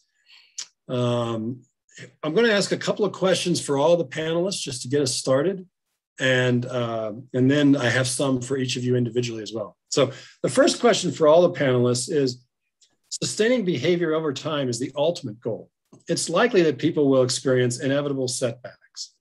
I'm curious to hear our panelists discuss the process of re-engagement in behavior after a short or long interruption after making an initial change. So that is, how do you recover? Why don't we just go through in order of the presentations, at least for this first one. And Rich, would you like to take that one? Sure, I would, because I think this is an important point in our clinical approach in the self-determination theory-based interventions that we've done, which is we expect that when people are making difficult changes in their lives, they're going to have setbacks. They're going to have what's called relapses or failures of various sorts. And I think an important orientation we give right from the beginning is that those are opportunities for discovery and learning. So, you know, we can't anticipate every challenge. We can't always know what those obstacles are going to be. And so when we come upon them, you know, rather than classifying that as a failure or a relapse, instead, it's like, well, gee, there was something we missed here in our planning and our thinking about this and understanding the vulnerabilities that you were facing. And so now we're back to redesigning in a personalized way how to overcome that. I think in a non-judgmental, autonomy supportive way, we try and then re-engage in the process without it being a sense of failure or lack of competence. Great, thanks, Rich. Martin? Yeah, no, that's a great question, and I endorse Rich's thoughts on that. Interestingly, there are techniques that have been identified within various health behavior or theories that have been applied to predict and understand health behavior, which and within the taxonomies that I talked about and that Alex talked about, which focus on trying to manage relapse. And the idea is that you would prompt someone, so it would be an intervention strategy. You would prompt someone to come up with plans or strategies that they might engage in order to anticipate the occurrence of, you know, future issues that might cause people to relapse, to help them to identify situations or contexts where they might be tempted to return to the unwanted behavioral pattern, and to plan accordingly. So what would you do if you were a smoker and you know that the situations where you smoke are, you know, first thing in the morning when you get up, or when you have a coffee, when the cigarette break comes up at work, after a meal, those kinds of things, when you're drinking alcohol. So coming up with strategies that you might employ, anticipating those occurrences and coming up with plans to enact them. And some smart people who have put forward various theories, for example, Ralph Schwarzer, suggest that we call these coping plans. And so these are sort of fairly tried and tested techniques. And there is evidence to suggest that they are effective. Another thing that occurred to me was also so-called just-in-time interventions, which are ways of prompting people using devices to make changes when they are in the proximity of situations where they might lapse. And we have various devices that are available to track people. That's a little bit big brother, but the idea is that people buy into that in order to help manage their behavior to achieve a goal that they're really interested in. Thanks, Martin. Alex, would you like to comment? Yeah, maybe I'll just take this in a slightly different direction, which is I think one of the things I take from the question is it points to how little we know, I think, about the sort of life cycle of this behavior change process, right? So too much of behavior change is studied is often constrained by the sort of structural constraints that often emerge around research, right? And so I think the questioner is correct to say that these are things that are going to flow in different ways over the life course. And we aren't really well positioned to study that flow over the life course. And I think we need to really think about how we want to grapple with that challenge. And then I think with that, I would also just ask, sort of building slightly on some of the points I made in my presentation, I think we need to think very carefully about how to understand what's meaningful deviations from behavior. And this is, I think, again, I would hold up sort of the science in smoking and smoking cessation is at least a place where people have articulated some principles, whether they are accurate or the best ones we can say. But I do believe that, in many of the behavioral domains we work in, it's difficult to understand sort of what makes something a meaningful deviation from the current behavior, right? So, when is something a slip? When is something a lapse? What does it mean to be someone at a point where you've not done it for so long that you're restarting a behavior, or you're re-engaging a behavior? I mean, I think we all think that those are probably psychologically different tasks. And so, but I don't think we have an evidence base at all to distinguish between them. Great, thanks. I'm very sensitive to what you said there, Alex, in terms of how to study these things. I mean, it seems like one precondition for studying sustained behavior is you have to have studies that go long enough to get into the area of, are you sustaining or not sustaining? And that means money and all of the rest. And it strikes me that that's a real challenge that we have. But I'll set that one. I know that we'll be able to change that today. I have one more question for all of you, and then I'll have a few for each of you individually. But this was another one that came in from our audience, and it sounded like an interesting one to me. It's something I grapple with a bit in my own thinking on this. Our behavior change theories and techniques are heavily weighted toward rational, deliberative processes. How do we better incorporate other pathways for behavior change? Maybe I'll start with you, Martin, because I know you've talked about some of this in other contexts. Sure. Yeah. And so some of the ways we try to capture these, certainly in predictive studies, is by trying to capture people's beliefs that affect their behavior that are beyond their awareness, so implicit attitudes and so on. And researchers have relied on decision-making tasks to try and tap into those kinds of beliefs. And there's research that suggests that those kinds of attitudes, which are built up over time through positive evaluations repeatedly with given behaviors, such that people build up these sort of deep-seated beliefs, that when the context in which the behavior arises, and they receive gratification as a result, it happens in conjunction with those positive beliefs, then the behavior is enacted in a very sort of efficient, spontaneous, and seldom, highly considered or reasoned way.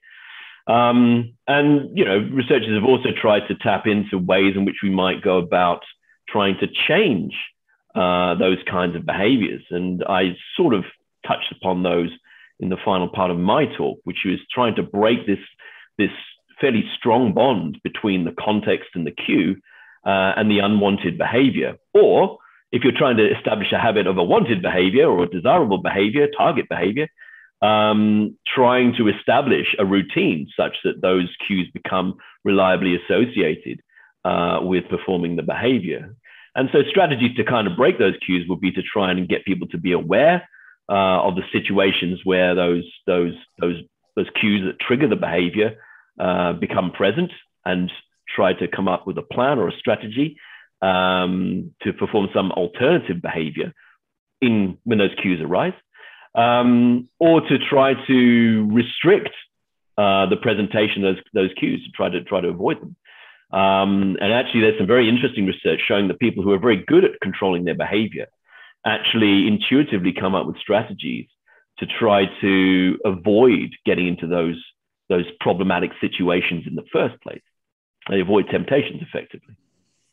Great, thanks, Martin. Alex, would you like to add to that at all? Yeah, I'll maybe just briefly note. I mean, I think first of all, the presentations last week sort of touched on quite a bit. I think sort of Andy Caldwell and colleagues' work on identity sort of, I think, sits in this space, and Wendy Wood's work on habits and habit formation sort of, I think, nicely sit in this space in terms of trying to think about sort of how do we understand this, as Martin was just talking about, this sort of interplay with these more deliberative thoughts and these more sort of what we often describe as routinized or automatic inferences, or maybe less effortful inferences. I think an interesting question in my mind in this space is a distinction that I saw it came up in somebody's comment, and I apologize, I don't remember who was in the questions, but the distinction between behavior where sustaining behavior involves doing something versus sustaining a behavior involves not doing something, right? And I think that is a really interesting point of inquiry around this issue, right? Where I'm somewhat more optimistic about some of these predictors sort of sustaining the absence of behavior. Rather, my students and I struggle when I talk to my students about what actually exercise habit is. I mean, I don't know about other people. I don't tend to wake up, I don't tend to find myself all of a sudden in my shoes running around the lake and sort of wonder, how did I get here? That typically doesn't happen. And so, whereas, there are other things that I do that have more routinized feel. So I think that's an interesting place to sort of maybe probe this question. Great comments. I've though I wish I would find myself running around the lake and not knowing how I got there, I always seem to know that I got there through a lot of drudgery. Rich, would you like to comment?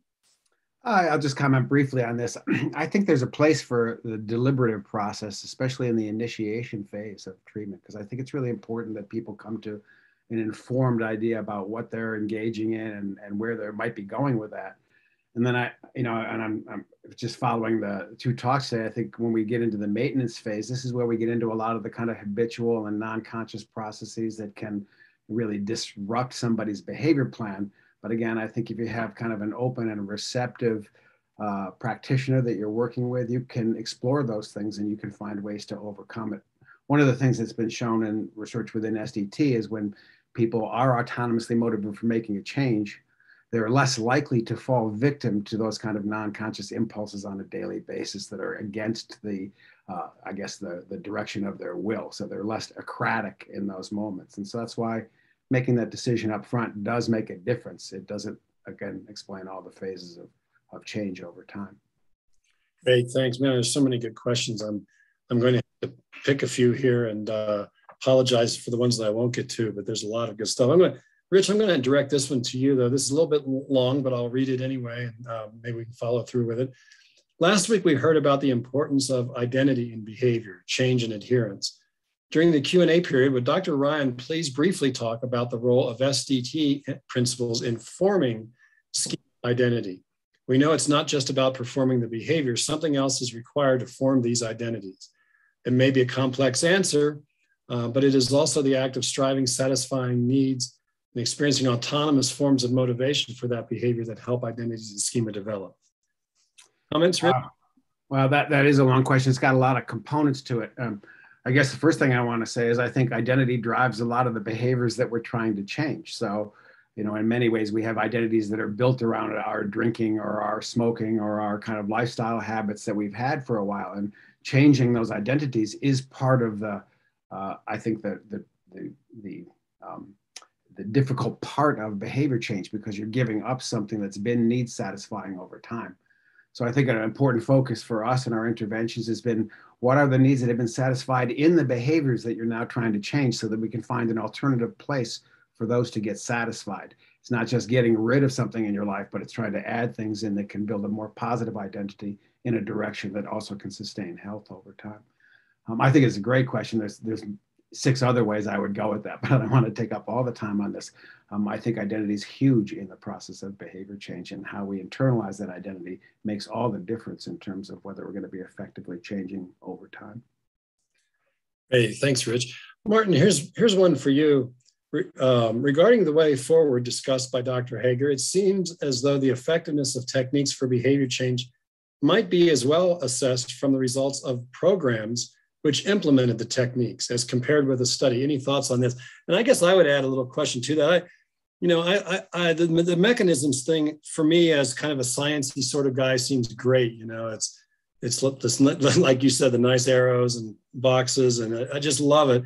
And a few years ago or several years ago, when I started getting into this stuff, I talked to a colleague of mine, and I was all excited about my new toys with the science of behavior change. And he kind of looked at me and said, yeah, I don't know. I mean, how long is it going to take you to get anywhere with that? You're going to start off with a theory, and then you're going to get a target. And you're going to show that you engage the target. And then, and he said, you're going to be 10 years before you ever get to an outcome study. So I'm kind of mixing up questions a little bit, but maybe address all of that if you could. How long have you got? Well, I see we still have people hanging on. So right, yeah.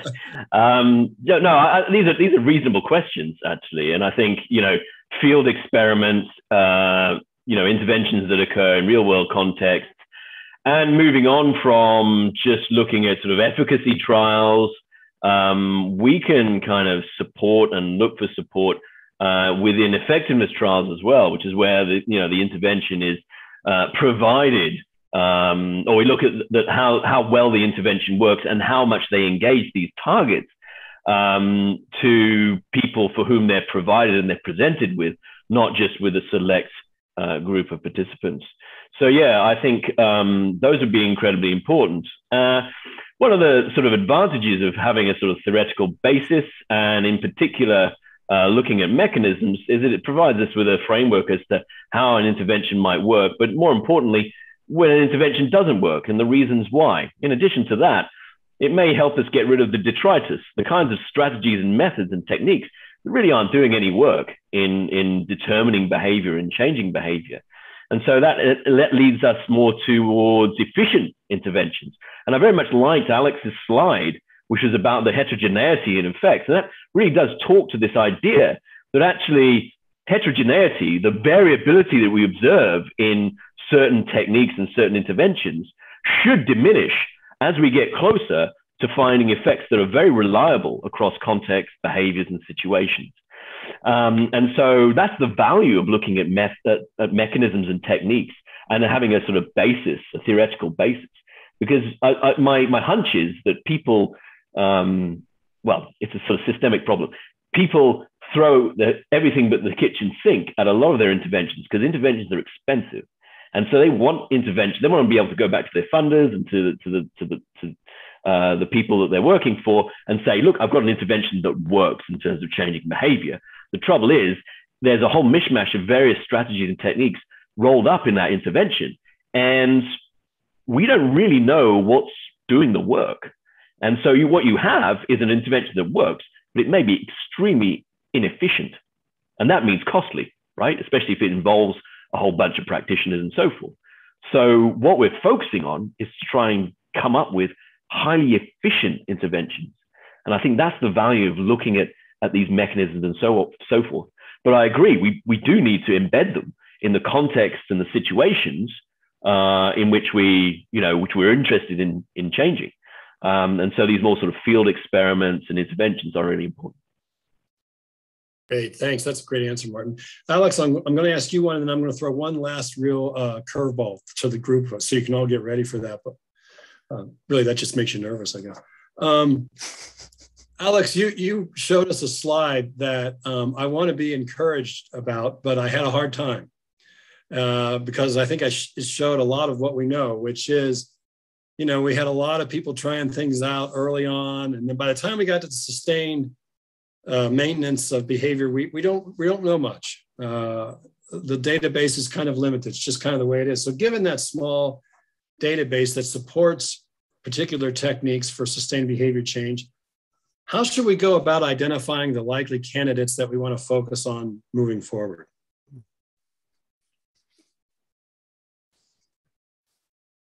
Well, I actually think, that's a good question, Kevin. And I'm not sure I know, I'm not sure I know the answer. But I think maybe I'll go for a response that attempts to cultivate some degree of optimism in you and maybe the listeners, which is to say, I mean, there actually are a host of, I think, quite viable targets that we could be engaging in. I would say that the problem, I would say, is that the sort of broad scientific enterprise, which we've sort of alluded to a little bit in terms of some of the structural things that are going, and I would include myself here and as part of that enterprise, is typically is continuing to sort of mine and generate data sort of narrowly. Like, we know an enormous amount about what helps people initiate behavior change. And so, just to be provocative for a moment, if we could conceivably say, you know what, we actually don't need any more of that in our in the scientific literature, right? So that we're just gonna, for those of you who, we're gonna now just shift and sort of think about things that are critically related to, let's just say, maintenance and sustained behavior change, or the transition from initiation to maintenance. And so, I think it's actually, we have actually a lot of ideas in the literature that people have talked about today, people talked about last week. I assume some of them will come up this afternoon.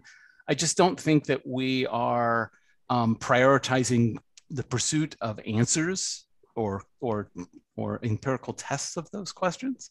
And so, some of that is structural, as you alluded to earlier, right? In terms of, what the time and financial resources are associated with studying sustained behavior change.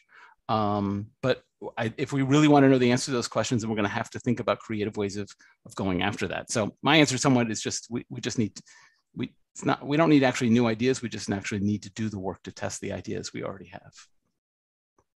Great, thanks. And so I want to close with just one question for each of you. If you could just get a hold of us and shake us up and say, you guys, you got to go do this to get us to sustain behavior over time. Here's the one thing. If you don't do anything else, do this one thing. What would it be? I'll start with you, Rich, and then go to Martin, and then go to Alex.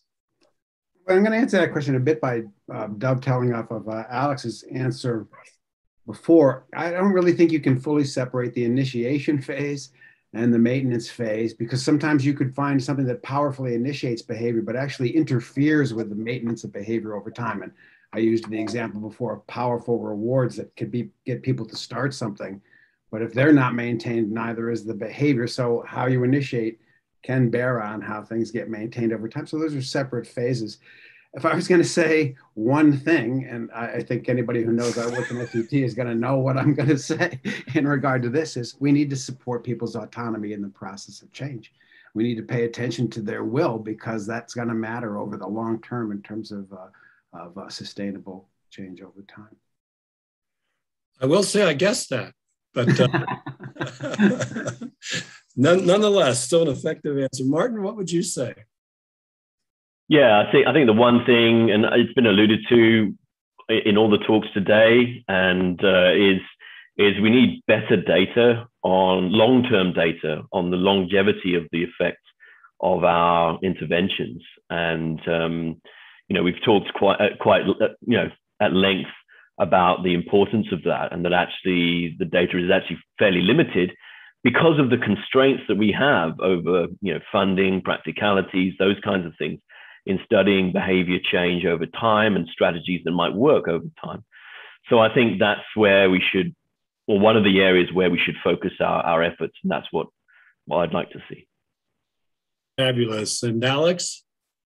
Well, I'll go two quick answers that are sort of angled in different ways. I think sort of it may well be a close cousin to the statement about sort of supporting autonomy, is I think we need to be also mindful of to the degree to which people find the behaviors they engage in enjoyable and satisfying, and and those factors, and what we need, and not to say that everything needs to be that, but then what do we do if we're talking about behaviors where that isn't the case, and how do we help support people in those situations? And then I'm sort of prompted by Martin to think sort of, I would add to what he said and say, I think we need to also think about better strategies for studying these things at a larger scale, right? So there's a scale in terms of time, but there's also a scale in terms of sort of how we do the science, in terms of sort of thinking about trials across multiple sites, and how do we sort of work more broadly and collectively around some of these problems? I think another challenge is that often many of the studies that are in this area are quite good, but they're constrained because they're too small, and so we actually can't get a good, close, precise estimate of what's going on, particularly if also what's happening underneath these interventions that work is that there's meaningful heterogeneity that we can't seem to get our hands on. And I think so I think also thinking about how we can work, more collectively around some of these problems would be a great next step. Well, great. Thanks to the three of you for really a very interesting and fun, that was enjoyable, right? So I guess there's intrinsic motivation here, perhaps. This was a great way to spend a Friday morning. All right, so we're going to take a break for lunch, and we will return. Let me see if I have my times here. Yes, we will return at 12:50 Mountain Time. So that's a little shorter than we had planned, but hey, it was worth it to get some good answers to Q&A, right? So we'll be back at 12:50 Mountain Time, so 11:50 on the West, 1:50 Central, and 2:50 East, if I got that right. You guys can do that on your own, probably. Thanks so much, you guys. Very nice. Well done. Thank you. Thanks, Kevin. Thanks, Rich. Thanks, Alex. Thanks, everyone. Thank you. Good afternoon, and welcome back to the fourth and final set of presentations for this conference on sustaining behavior change. I'm John Peters. I'm a professor of endocrinology, metabolism, and diabetes at the University of Colorado, Anschutz Health and Wellness Center. We have a great lineup of speakers and presentations in this final session, and we'll hear from Drs. Jason Reese, Jim Salas, and Ken Resnikow. I'm going to make brief individual introductions before each of their presentations. Their more complete bios posted on the conference website at anschutzwellness.com/SBC. These guys have long pedigrees and they're quite distinguished, so we'll just make the introductions brief and you can see the more comprehensive bios posted on the website. I think these presentations are a great way to conclude this conference, as they will highlight some of the practical elements of inspiring and supporting sustainable behavior change, from choice architecture, framing, and messaging, to how we build environments in which we live, work, and play, to how we can leverage technology to put the theory-informed behavior change techniques we've heard about over the previous presentations into practice in both our research and everyday lives. Before we start, I want to remind everybody to use the Q&A feature on Zoom to put your questions in as you think of them during the presentations.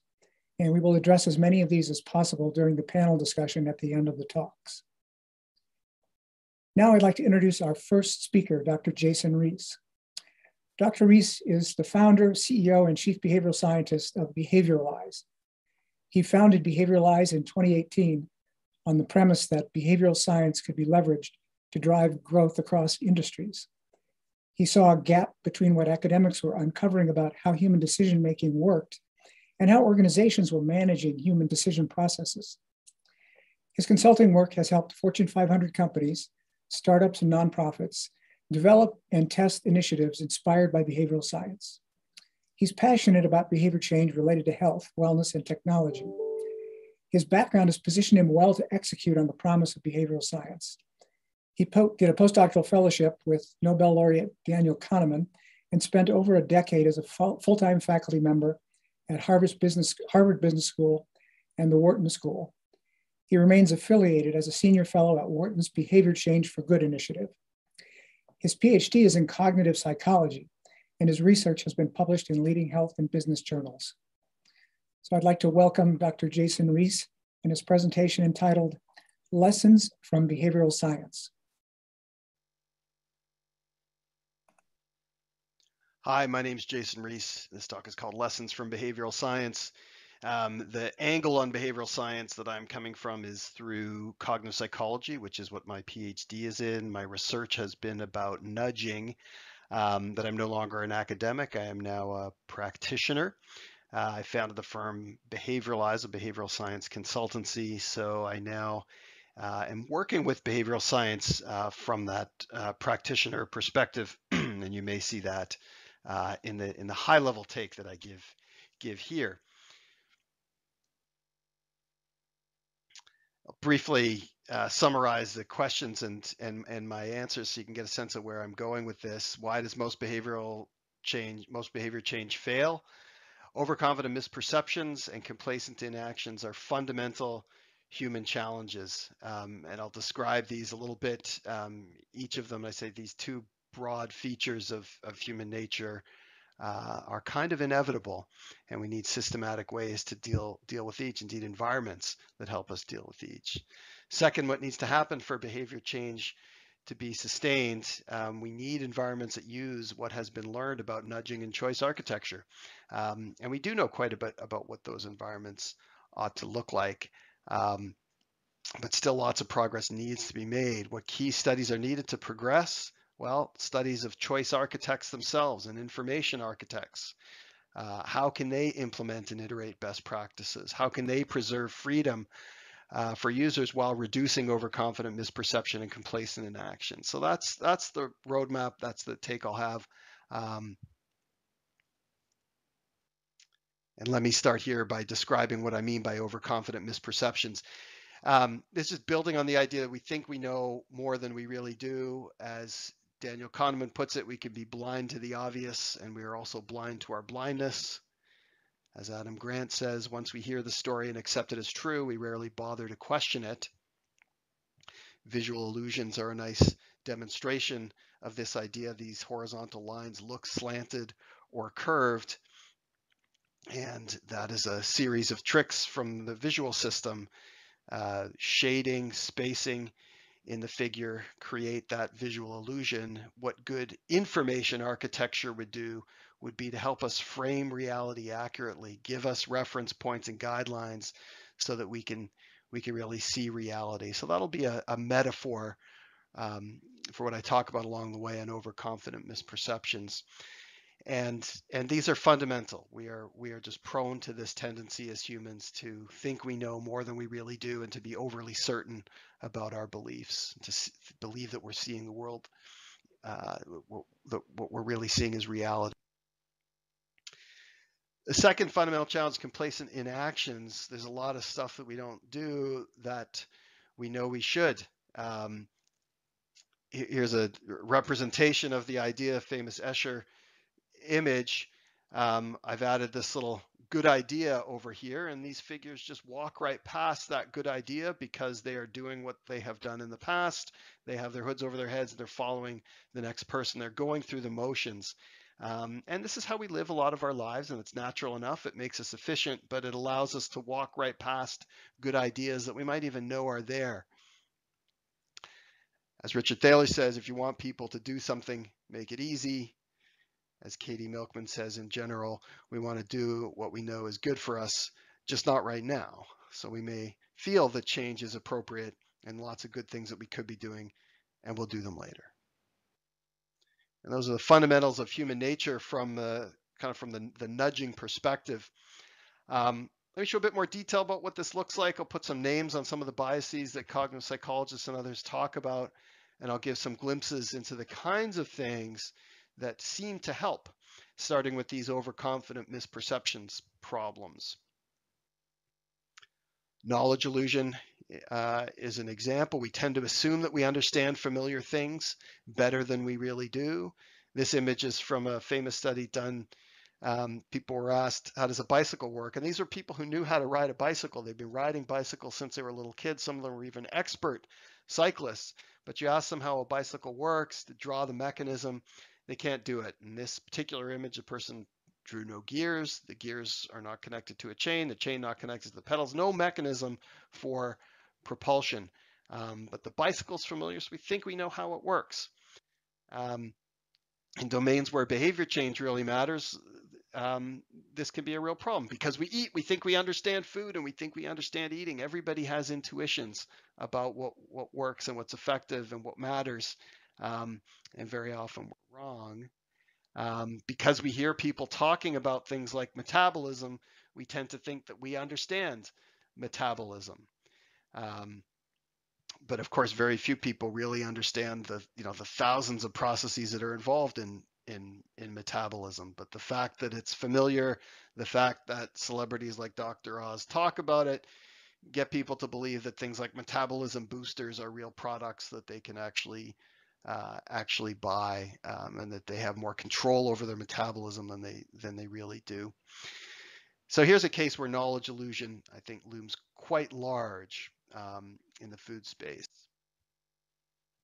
Vague verbiage is another human tendency in terms of how we look at the world and how we think. This is a great figure created a couple of years ago. Study was done around perceptions of probabilities. So people were asked about a variety of different probabilistic words, ranging from almost certainly down to chances are slight. And they were asked to assign actual probabilities to those probabilities, when you hear that term or when you use it. And the good news is that the terms that are associated with higher probabilities do in fact have higher probabilities assigned to them. But look how big some of these ranges are. For the word probable, people can put anything ranging from 50% to 100%. Very large variance around some of these. So we use our language quite loosely, and that can lead us to get to develop facts and mental models of the world that are really quite vague. We might think we're right when we say probably something will happen, but we never differentiated whether we meant probably like 90% or probably 50%. We tend to overstate our abilities to critically think. Here's a study that I did with Deloitte a couple of years ago. We asked people, how often do you make critical thinking errors? And we define critical thinking as the objective analysis of facts to form a judgment. You ask any cognitive psychologist that, how often do you make critical thinking errors? Well, multiple times a day. Even the best of us would say we commit critical thinking errors.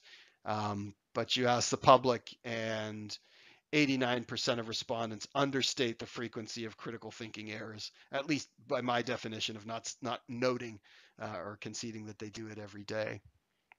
So we think we're better thinkers than we are. We're overconfident, nearly universal tendency to be too certain in our beliefs. Here's an example of how that was demonstrated. This is a study that we did last year in the context of travel health vaccines. We asked people a series of general knowledge questions like this. What's the approximate percentage of people who get infected with malaria per year in Kenya? Now, I think the correct answer is 5%, but I don't actually know the correct answer. When I did the study, I knew the correct answer, but it's okay to not know the right answer. But the idea with confidence is that you should have some idea of how correct or incorrect you are, how likely you are to be right. And that's where people tend to really fail. So we asked a series of questions like this, general knowledge about travel medicine and travel medicine vaccines. And then we asked people, how many of those 10 questions do you think you got correct? And here's what we find. This is a very common finding. Versions of this, the original paradigm goes back to the 1970s. The actual percentage that people got correct was around 50%. So 48% they got right out of 10. How many they thought they got right out of 10? They thought they got 65% right on average. So they know they're not perfect, but they are much more imperfect than they realize. And this is a fundamental human tendency, and this is one big aspect of what psychologists talk about when they say that people are overconfident or overly certain. And it's a problem because, from a point of intervening or developing lasting behavior change, we might think, well, we focus on what they got wrong, got about half of them right. We can raise this blue bar by educating people. But what about that yellow bar? What about educating them on how much they don't know, or helping them become calibrated? That's a much more difficult problem, because the more facts they get, the more confident they might become, and that's not necessarily a good thing. So how do we solve this problem of overconfident misperceptions? Well, it's a variety of different kinds of nudges and approaches that can help move people along to realize places where they might not know quite as much as they think they do. Motivational interviewing from the clinical world is a common approach. At the heart of motivational interviewing is asking good questions. At the heart of good negotiation is asking good questions. Adam Grant writes about one of his studies in his recent book, The Power of Knowing What You Don't Know. He has a study showing that skilled educators ask many more questions than average negotiators. That's part of what the skill is, asking good questions so that the person you're talking to, partly at least, realizes what they don't know or gets them thinking more carefully about what they really care about and ought to care about.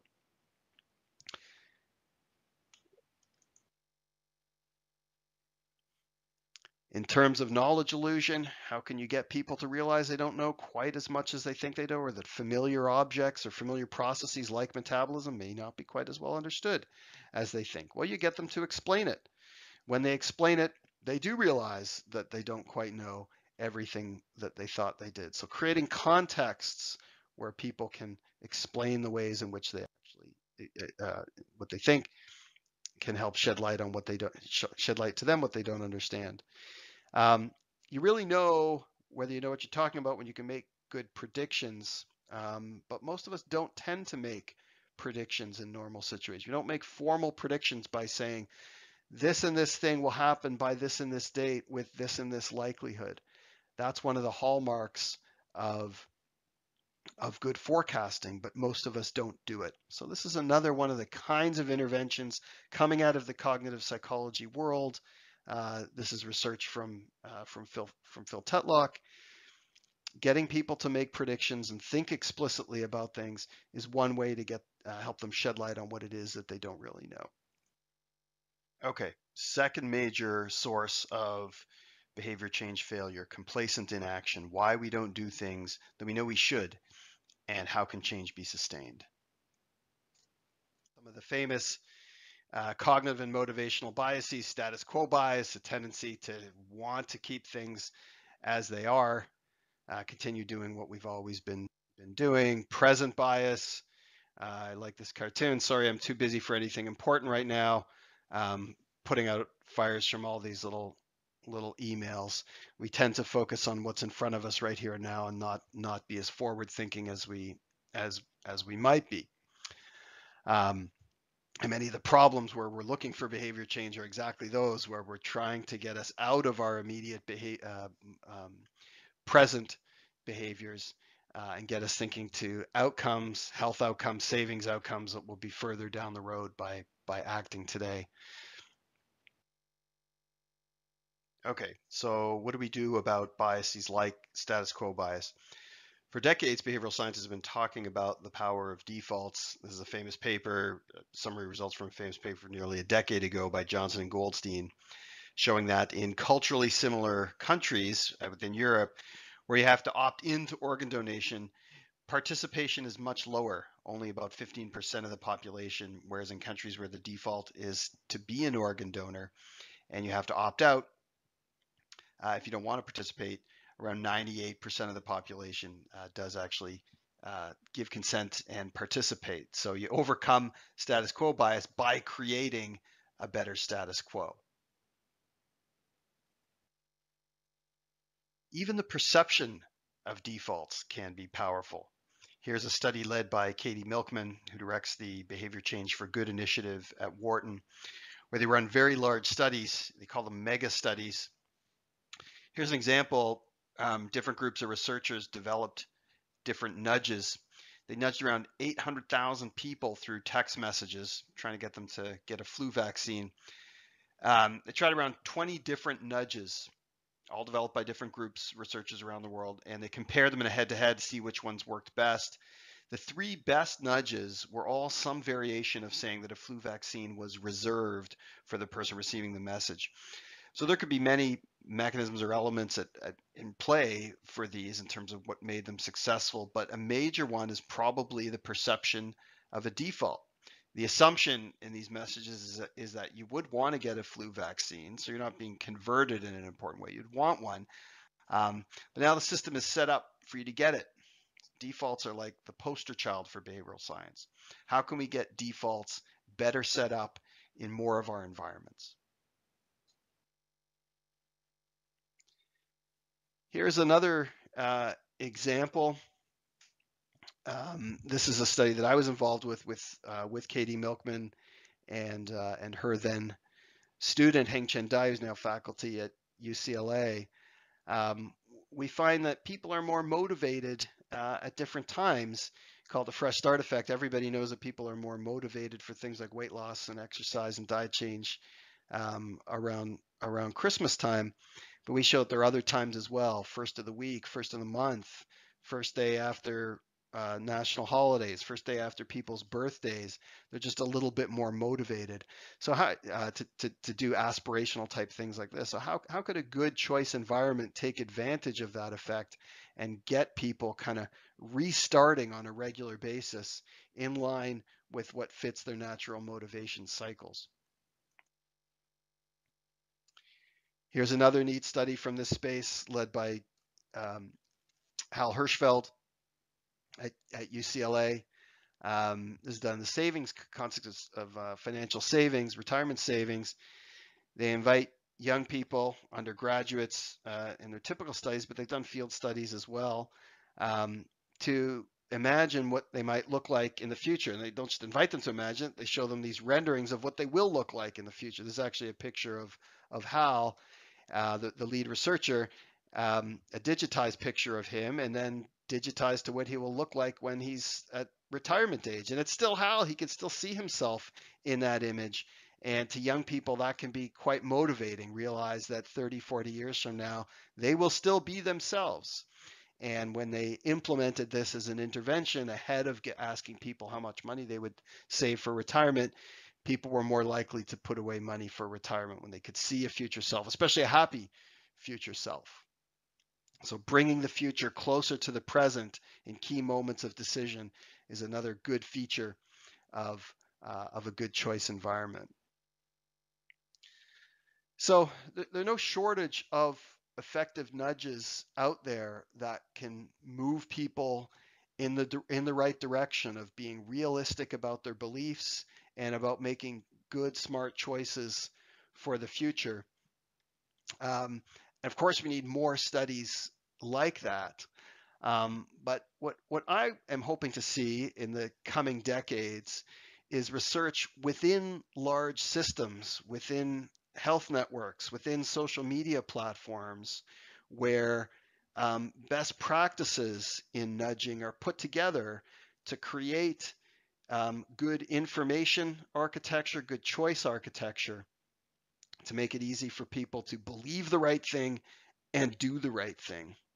I'll give you some examples of the kind of work that's being done in this direction. Here's just a restatement of what I'm hoping to see. Studies of the actual choice architects and information architects. How can they implement and iterate best practices? We've got some ideas of what these best practices are, but how can we study implementation? How can they preserve freedom for people while still reducing opportunities for overconfident misperception and complacent inaction? That's where I think the big research questions ought to be. The nudge unit at the University of Pennsylvania is a pioneer in this approach. Penn Medicine has a nudge unit dedicated to improving choice processes within the hospital system, trying to set up places where good defaults can be made, defaults by the healthcare practitioners themselves, by the physicians and nurses themselves, to nudge patients towards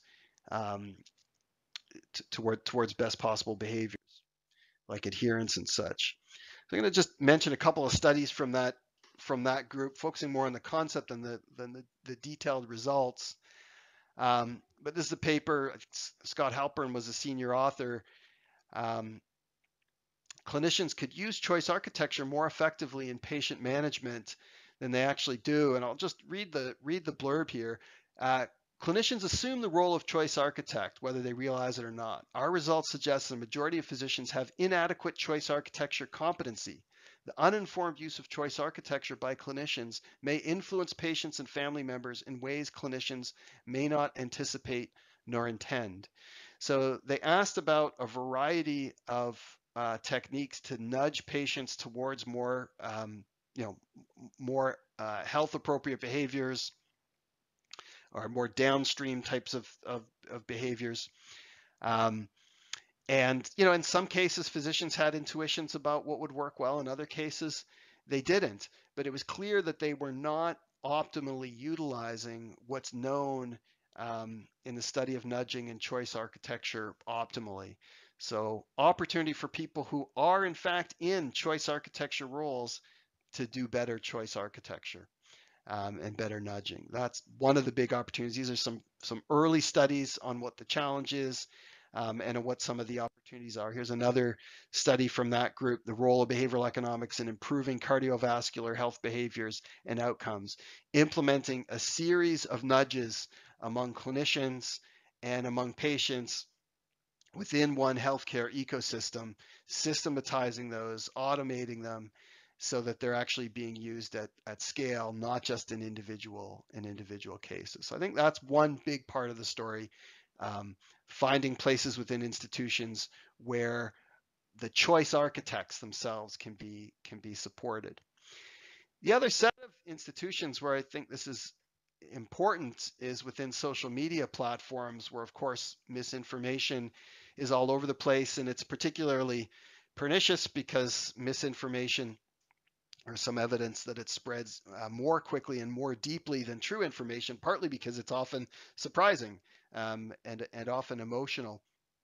So there are many groups, you know, working with the social media platforms and critiquing them, telling them how they might be able to implement better information architecture practices to help people avoid some of the most problematic overconfident misperceptions that have become so prevalent. I'll give just one example of that. This is featuring the work of David Rand and his colleagues at MIT. Our information consumption habits are not oriented towards truth-seeking or trade-off resolution. So there can be sort of an implicit assumption that social media is just about sharing information and people are going to do the truth-seeking and good thinking themselves. Well, if you think about it, most people browse Twitter and Facebook to unwind, hardly the mindset you want to adopt when engaging in cognitively demanding tasks. People aren't exactly after the truth. But they do know the truth when they see it. And this I thought was an interesting study by Rand and others. So here's what they find first. So just note, people are in the habit of sharing both true and fake news.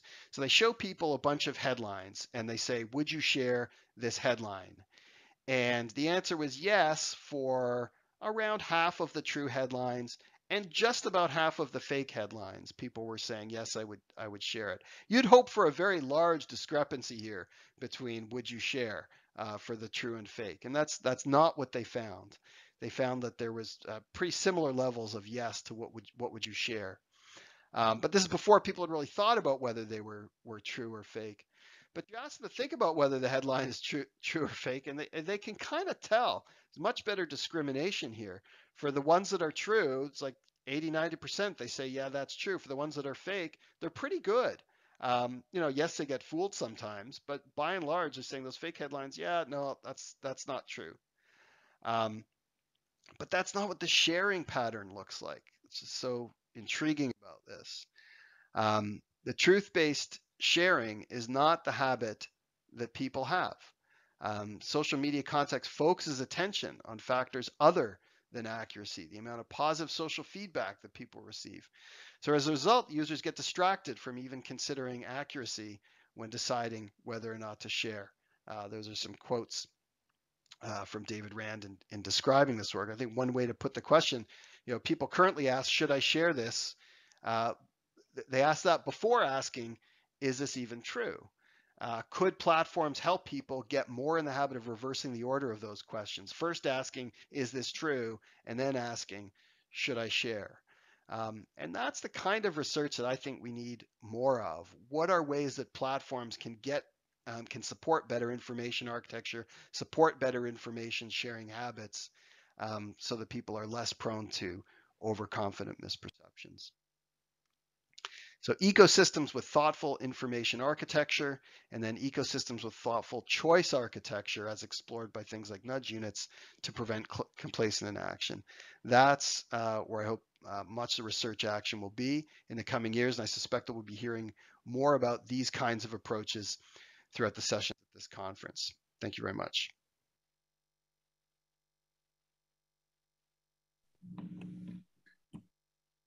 Wow, a lot to think about. Before we move on, I want to nudge people to make sure they put their questions in the Q&A. So we have lots of discussion during the panel coming up after the third talk. So our next speaker is Dr. Jim Salas. He is a distinguished professor emeritus in the Herbert Wertheim School of Public Health at the University of California, San Diego, and a professional fellow at Australian Catholic University in Melbourne. He was trained in psychology and behavioral epidemiology. His health improvement programs have been studied and used in healthcare settings, schools, universities, and companies. His current research interests are promoting physical activity and understanding policy and environmental influences on physical activity, nutrition, and obesity. This research has been conducted across all age groups in the US and in 2 age groups internationally. Dr. Salas is a prolific author. He's authored over 750 scientific publications and is one of the world's most cited authors. He's currently focusing on getting research applied to creating healthier cities. Dr. Salas is past president of the Society of Behavioral Medicine, member of the US National Academy of Medicine, and he's won numerous national and international awards. Dr. Salas's presentation is entitled "The Role of the Built Environment in Behavior Change: Physical Activity Examples."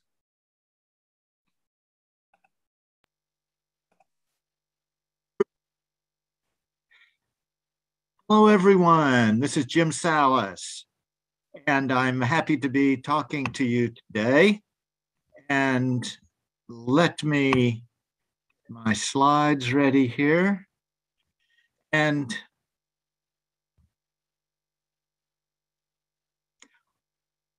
what I'm going to talk to you about today, I call the environment and policy imperative in behavior change.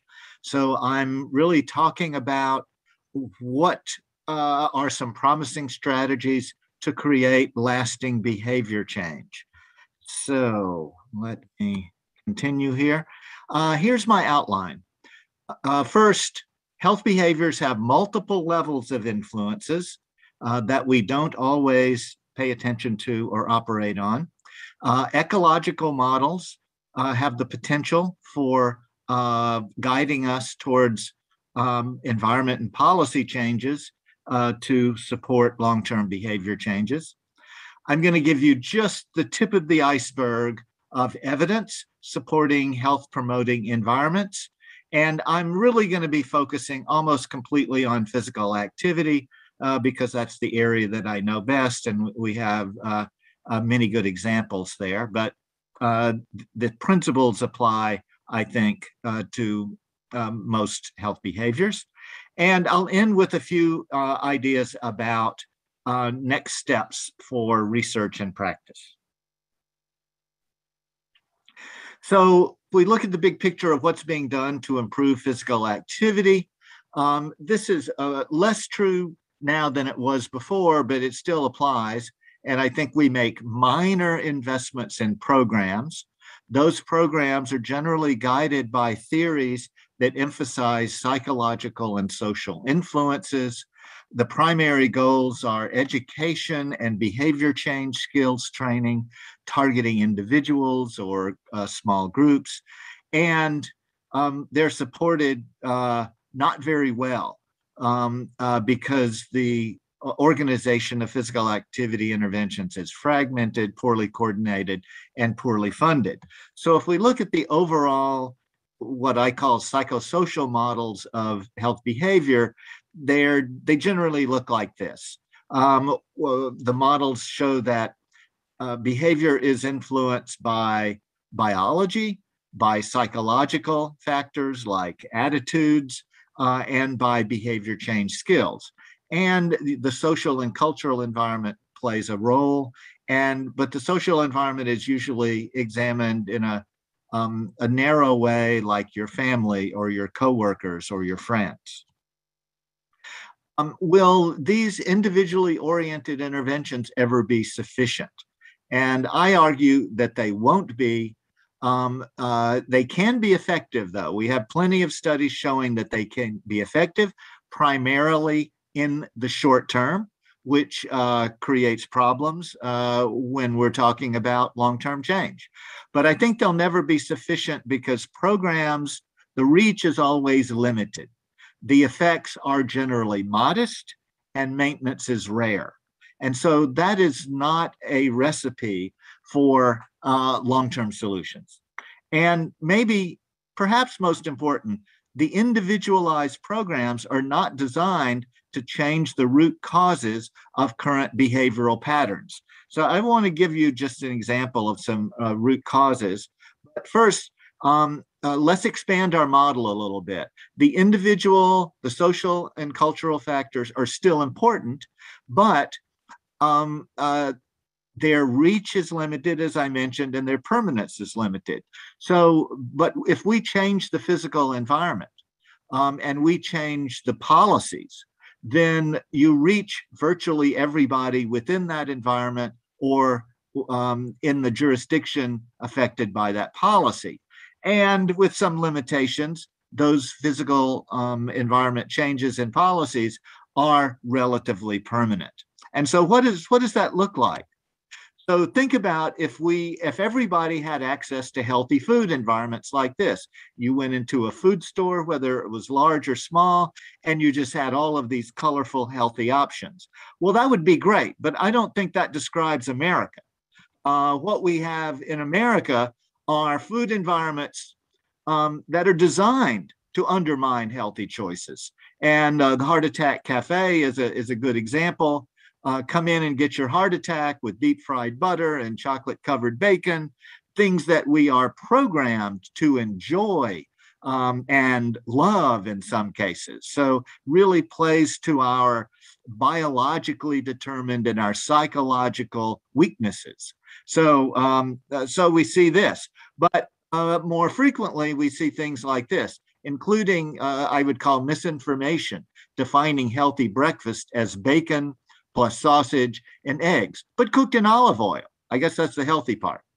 And then we see this restaurant or buffeteria, Tubby's, and that's an odd name for a restaurant, in my opinion, that is clearly promoting unhealthy foods. And then here's something that amazed me by being short-lived. It was on TV for a little while, the Glutton Bowl, the world's greatest eating competition. And you would think in America that would be a big seller, but strangely, it didn't last long. Okay, now if we turn to physical activity, our environments and policies have changed so profoundly worldwide. Work used to mean actually moving and doing things. But now most work is computerized or automated or mechanized. And so that has changed physical activity patterns, again, profoundly. Another example is we have worked very hard to change our environment to make walking unnecessary and unsafe. And of course, walking is central to the whole history of humankind. But look at how much we have changed the environment to make that much more difficult. And so how did that happen? I'm going to stick with the transportation theme for a bit and take some lessons. So this is a graph of federal funding for pedestrian and bicycling. And you will see that this graph starts at 1992, because before 1990, federal funding was banned from being used for pedestrian and bicycle programs. So, and if you look over to the right, at the peak there in 2009, with some of our economic stimulus, pedestrian bicycling funding achieved 2% of federal transportation funding. And you see that's double what it was in prior years, 1%. All right, so that in fact is a policy intervention to promote driving, and to not promote walking and biking. Well, let's see if that intervention has produced stable behaviors. And one other thing here. I love to show these actual U.S. postage stamps because they show how we've designed our communities to make walking and biking difficult by placing the places where people live, these subdivisions, far away from where they want to go. And that would include shopping and jobs and schools. And we've also made active transport impossible on our transportation infrastructure, like this interstate highway, where not only would it be incredibly unsafe to walk or bike, but it's prohibited by law. And think of the trillions of dollars that we have put into creating this inactive environment. So let's see, has this intervention been effective? Well, that blue bar that you see is the percent of people, of adults, commuting to work by driving, by private vehicle. And I would say that's a sustained behavior change since 1969, with a little bit of up and down, but still near 90%. And the walking and other would mainly be bicycling has also been pretty stable. I don't think they probably measured walking in 1969, so that's why it's 0. But you can see over time, since 1977, it's trended downward from very low to excruciatingly low. So there's an example of interventions that have been effective in creating sustained patterns of transportation, although completely in the unhealthy direction. All right. Here's another example with children where these interventions have been even more effective, because you can see that the light blue line is cars, going to school by cars, and that has gone up from 20% to about 60%. And the darkest blue line, walking and biking, has gone down dramatically from 40% to just above 10%. So in the realm of transportation interventions, this has been effective at getting people to use cars even more. But again, from a health point of view, it's been a bit of a disaster. Okay, now let's get into some evidence. So I want to focus on the design of cities. And after 20 years of researching this, my conclusion has been cities can be designed to move people or to move cars. But I have yet to see a city that's successful in doing both, because the needs of people, certainly walking and biking, are pretty much opposite of cars. So if we look at the two photos, the top photo on the left is, of course, Manhattan, which is America's most walkable community. The photo on the right would surprise you, because this is what I saw when I had an opportunity to fly into Cape Town, South Africa. So if we think unhealthy designs of communities is limited to North America, we would be wrong. So it's a worldwide phenomenon. So I'm going to show you data about the relation of walkability to physical activity and transportation behavior. So what makes a place walkable? One, a mix of uses. So Manhattan is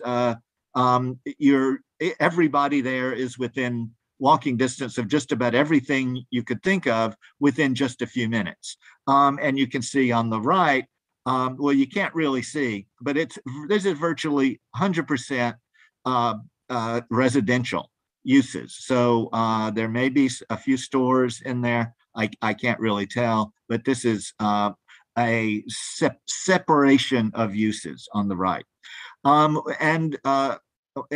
Another thing we look for in walkability is connected street grids. And the grid of streets and avenues in Manhattan is famous and iconic because you have direct routes just about everywhere you want to go. On the right, you don't have direct routes because if you want to go from one side of either of these main highways to the other, those are not connected at all. You've got to go across this one bridge, and I don't know how you cross the vertical street. So very bad for pedestrians.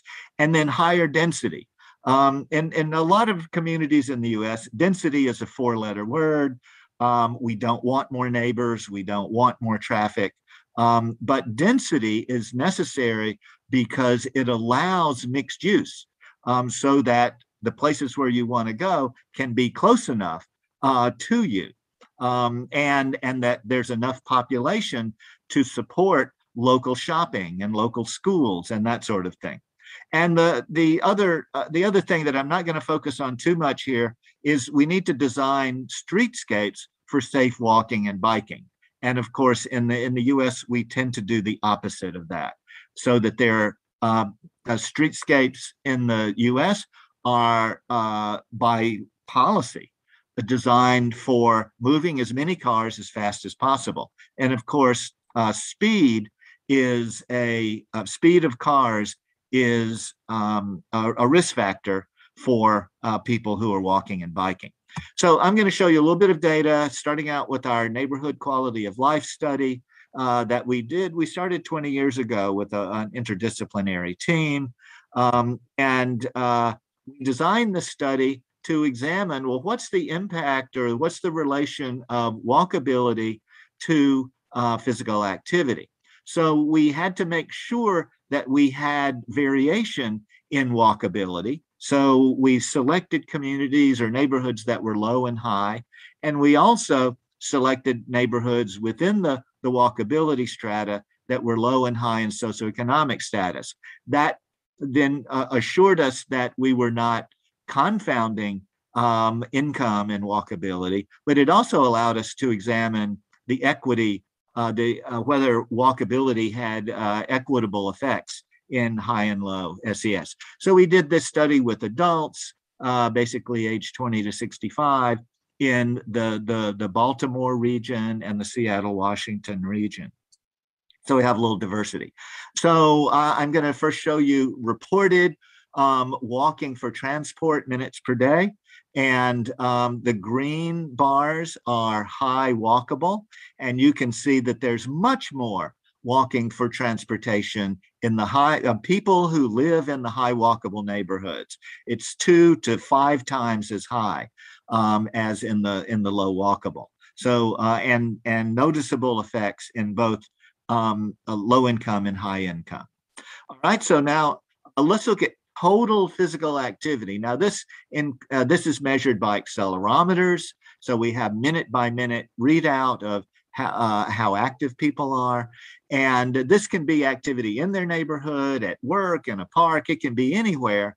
But we're looking at how is that related to their overall neighborhood. And we do see more total physical activity in high walkable neighborhoods. And the difference by walkability, it doesn't seem that high, 5 minutes to 7 minutes per day. You know, you said, you might wonder if we're going to really change the way we build our neighborhoods based on that. And but it's more important than you might imagine. So if we look at 7 minutes a day, that's approximately, or even less than, well, that would be more than 50 minutes per week, but let's just say 50 minutes per week. That's about 2 miles per week of extra walking. If you lived in a walkable neighborhood, if you walked very, very, very slow, that would equate to about 100 miles per year. And roughly speaking, that would be an additional 10,000 calories per year. And roughly speaking, that would equate to about 3 pounds less weight gain on other things being equal among people who lived in high walkable neighborhoods compared to low walkable. And we do see the expected differences in obesity rates across high and low walkable neighborhoods. I'll just show one more result from this study, and it's driving. You can see that there's much more driving in the low walkable neighborhoods, and the results are similar by education, and that's about 100 minutes per week additional driving if you live in a low walkable neighborhood, because in fact most low walkable neighborhoods create dependence on automobiles because they don't have enough density to support good transit service. And of course, by definition, you can't walk too much. So anyway, think about the relevance of this for climate change. All right, let me just, a little bit more evidence here. This is another one of our studies in adolescents. This is called a teen study. We also have studies in younger children and in older adults, but I'm just gonna give you a sample here. So this is accelerometer-based total physical activity with the same breakdown by income and walkability. And you can see we have basically the same results. Now, the overall amount of physical activity is much higher in adolescents, which we have come to expect, but the difference is very similar, about 7 minutes per day, as we saw in adults. And we see this over and over, and the same applies to older adults. The results are a little bit different for the younger children. Just one more thing, active transportation or the ability to walk to school is generally better in the high walkable neighborhoods. So we see more walking to school.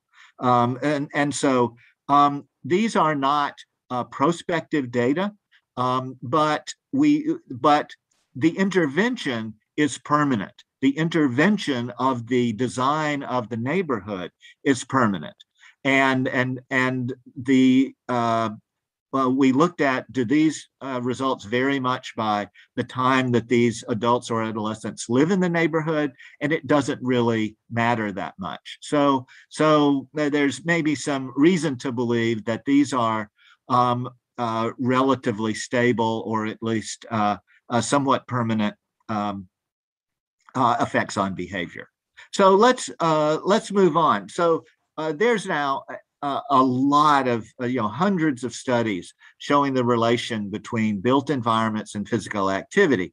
So much so that the CDC's Community Preventive Services Task Force adopted this recommendation based on evidence. And this was based on prospective evidence or natural experiments that actually change the environment.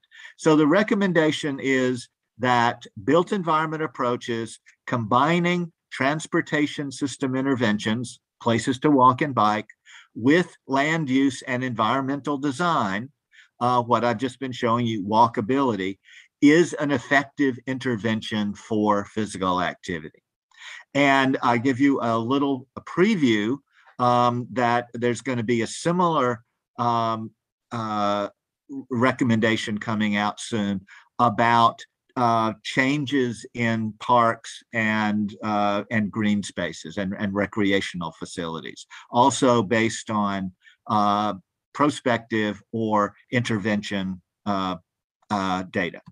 Okay, now let's take a look here. Research is not easy to put into practice, and so this is illustrated by if studies come out that sidewalks are really important to help people walk. It is not the case that the next day the cement truck comes out and pours sidewalks. It doesn't work that way. And on the right, it's even when cities try to do the right thing and put more sidewalks in, well, it doesn't necessarily always work out correctly. And I wanted to show this picture because I took it in the Denver area. So, Denver is trying to do good things for pedestrians, but it's hard. And so that's why my first research need is more dissemination and implementation research. We need to figure out how to get our research into the hands of decision makers within cities and states so that they can use it to change policies. That's a whole set of research in itself that we need more of. We also need research on the equity of opportunities for physical activity. There are complex patterns of disparities in physical activity. There are also complex patterns of disparities in physical activity environments that I don't have time to go into. But we need to address important questions like, what are the roles of historically discriminatory policies like redlining that have made communities of color and low-income communities generally less safer and for walking and biking, and less well served by recreation facilities like parks? What environment and policy changes could produce more equitable opportunities for physical activity? People are certainly working on that. How can we improve underserved communities for walking and biking without stimulating displacement? And I would say this is an urgent question that we don't have good evidence about right now. There are practices that people are doing and trying that need to be evaluated, so this is really important. And one final issue about equity is, how can we use research to improve physical activity opportunities on tribal lands? This has not been addressed much that I know of, so there's another opportunity. And my last interventions recommendation is to focus more on multi-level interventions. And so this is the promise and the lesson of ecological models, that if interventions work on changing influences at all levels, they have a better chance of being effective. So many interventions conducted in practice are multi-level, and these should be evaluated. There are great opportunities for practitioners and researchers to work together to generate practice-based evidence. And due to the nature of environment and policy changes, investigators and researchers cannot randomly assign them to individuals or communities. So appropriate designs are needed, such as evaluations of natural experiments. And these can be really powerful, and we need more of them. So multi-level interventions for physical activity are particularly challenging because of the need to collaborate with multiple disciplines and sectors, like transportation engineers, city planners, parks and recreation professionals, geographers, and economists. The list goes on. And so I want to end with one example of a multi-level intervention that has some evidence of effectiveness. And it's an evaluation of safe routes to school, which at one point was a specific line item in the federal transportation budgets. And these, so states could apply for grants and then implement them. And this is one of the evaluations. And safe routes to school programs are multi-level because of these of transportation model of how you do effective transportation interventions. It includes engineering, which is changing the built environment, includes education and encouragement, which are obviously focused on individuals and families. Enforcement is a policy intervention that focuses on the broader community, and then the evaluation. So it is multi-level in nature. So let's look at what they found. So they evaluated hundreds of projects in 5 states, pre and post the implementation of the intervention. And you can see that pre and post, there was no controls. But pre and post, there was an increase in the percent of kids walking from 10% to 14%. So that doesn't sound, that's not getting 80% of kids to walk, but it's a 40% improvement. And we would expect that to last as long as the interventions lasted.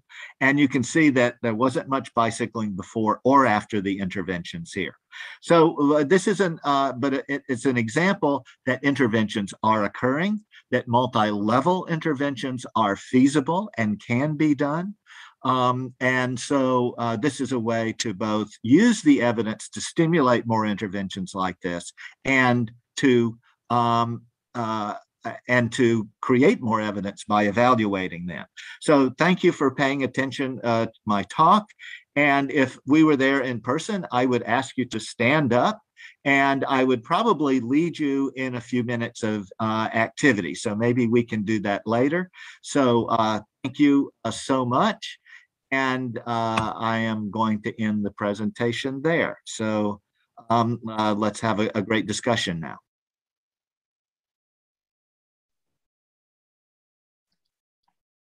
Well, thanks, Jim, for that great talk. And we're going to take a 10-minute break, give people time to get up and move around a little bit. It's 1:51 here in Denver now, so we'll take a 10-minute break and reconvene at 2:01, 1:01 Pacific time, 3:01 Central time, and 4:01 Eastern time. So 10-minute break. We'll see you in a little bit. Welcome back, everybody. I hope you got a chance to get up and move around a little bit, get the blood moving. I'd now like to introduce our final speaker, Dr. Ken Resnickow. Dr. Resnickow is the Erwin Rosenstock Professor of Health Behavior and Health Education at the University of Michigan School of Public Health. He's also Professor of Pediatrics in the School of Medicine. He's Associate Director for the Community Engagement and Health Disparities Research at the University of Michigan Rogel Cancer Center, and he's the Chief Scientific Lead at the university's Center for Health Communications Research. His work over the past 30 years has focused on designing and evaluating behavior change programs for a wide range of health behaviors, including, and this is a long list, smoking cessation, breast cancer treatment, genetic testing, COVID-19 vaccination, cancer screening, car safety, weight control, diet and physical activity, effective parenting, medical adherence, organ donation, substance use, youth violence and risk behaviors, gun safety, and accrual into clinical trials. Wow. Much of his work, both his interpersonal and electronic interventions, is based on motivational interviewing and is influenced by chaos theory and self-determination theory. His recent work is focused on designing and implementing health coaching and e-health programs, ranging from behavioral and mental health to preventing and management of chronic disease. Dr. Resnickow is particularly noted for his work involving ethnic, racial, and underserved populations, particularly African Americans, Native Alaskans, Latina, Hispanic, and Middle Eastern North Africans. He's published over 340 peer-reviewed articles and book chapters and has been PI or co-investigator on over 80 NIH grants and other externally funded grants. Dr. Resnickow's presentation today is entitled Tailoring of Behavioral Messages, e-health.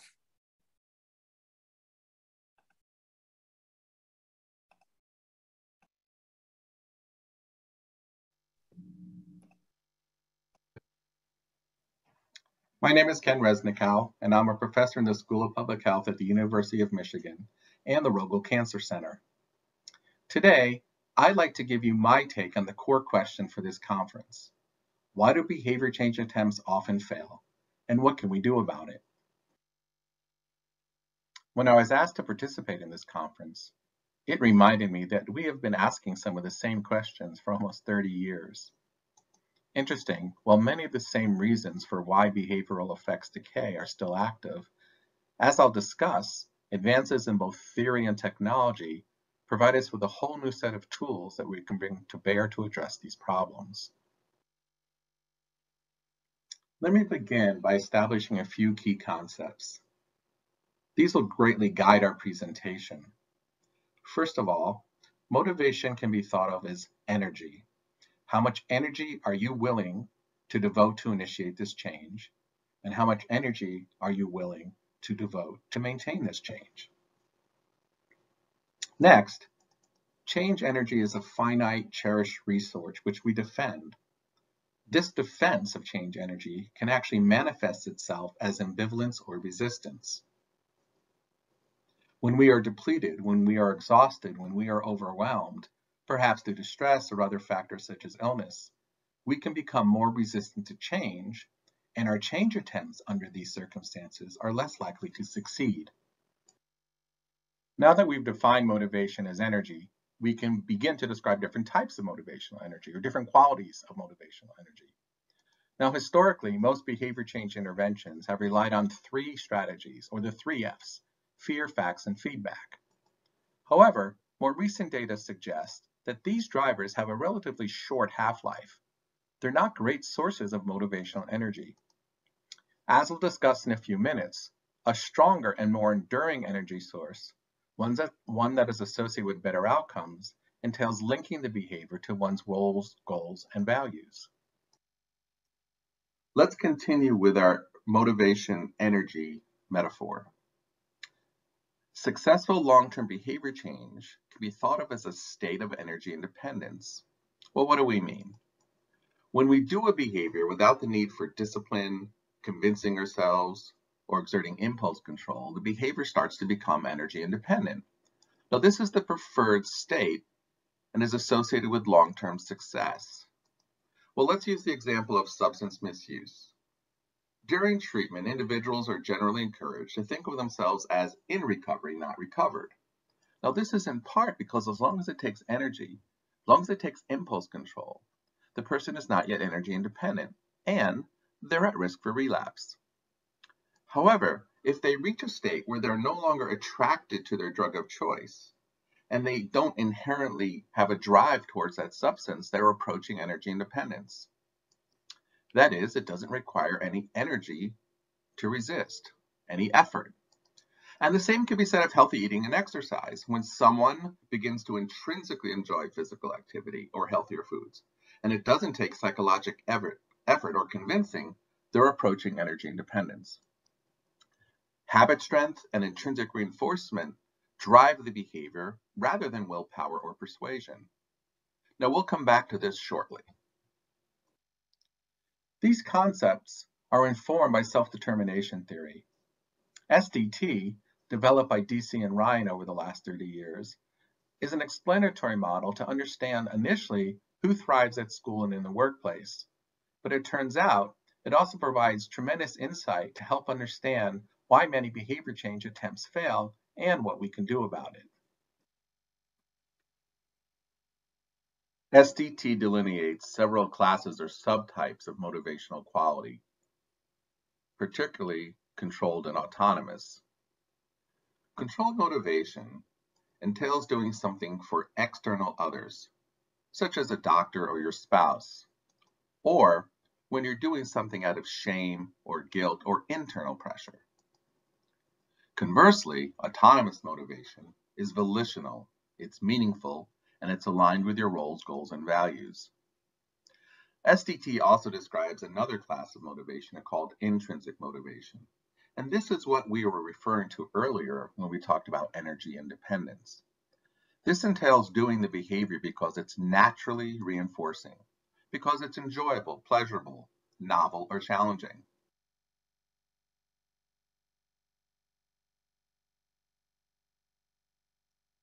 According to SDT, there are 3 elements of high-quality motivation. Volition, it was my decision.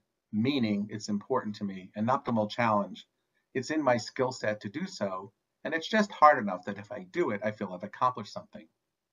In general, in motivational interviewing, which is an extension of SDT principles, we don't progress to the how phase of counseling until we have this very strong why.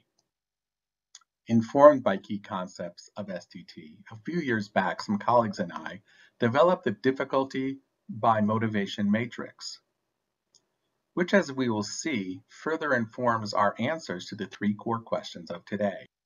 The matrix starts on the x-axis, which maps behaviors or behavior changes by their degree of difficulty. In other words, how much energy does it take to do the behavior or make the change? On the left is the simplest class of behaviors, called brand switching, while on the right, we see the most difficult behavior challenges, such as addiction, weight control, and chronic disease management. In the middle, we see moderately difficult behaviors, like getting vaccinated or wearing a seatbelt. Even within a domain, for example, physical activity, we could differentiate between adding activity amongst those who are already active and starting activity, that is going from 0 to 1 for people who are currently inactive, with the one on the right being more difficult than the one on the left. This is brand switching. Here, the behavior already exists, but the goal is to get you to choose our brand, Coke over Pepsi, our shampoo versus their shampoo. It is relatively rare, however, in behavioral medicine and public health. Our behavior changes are much more complex. Brand switching can be achieved with simple nudges like small coupons, text messages, whereas more complex and difficult behavior change generally require more intensive interventions.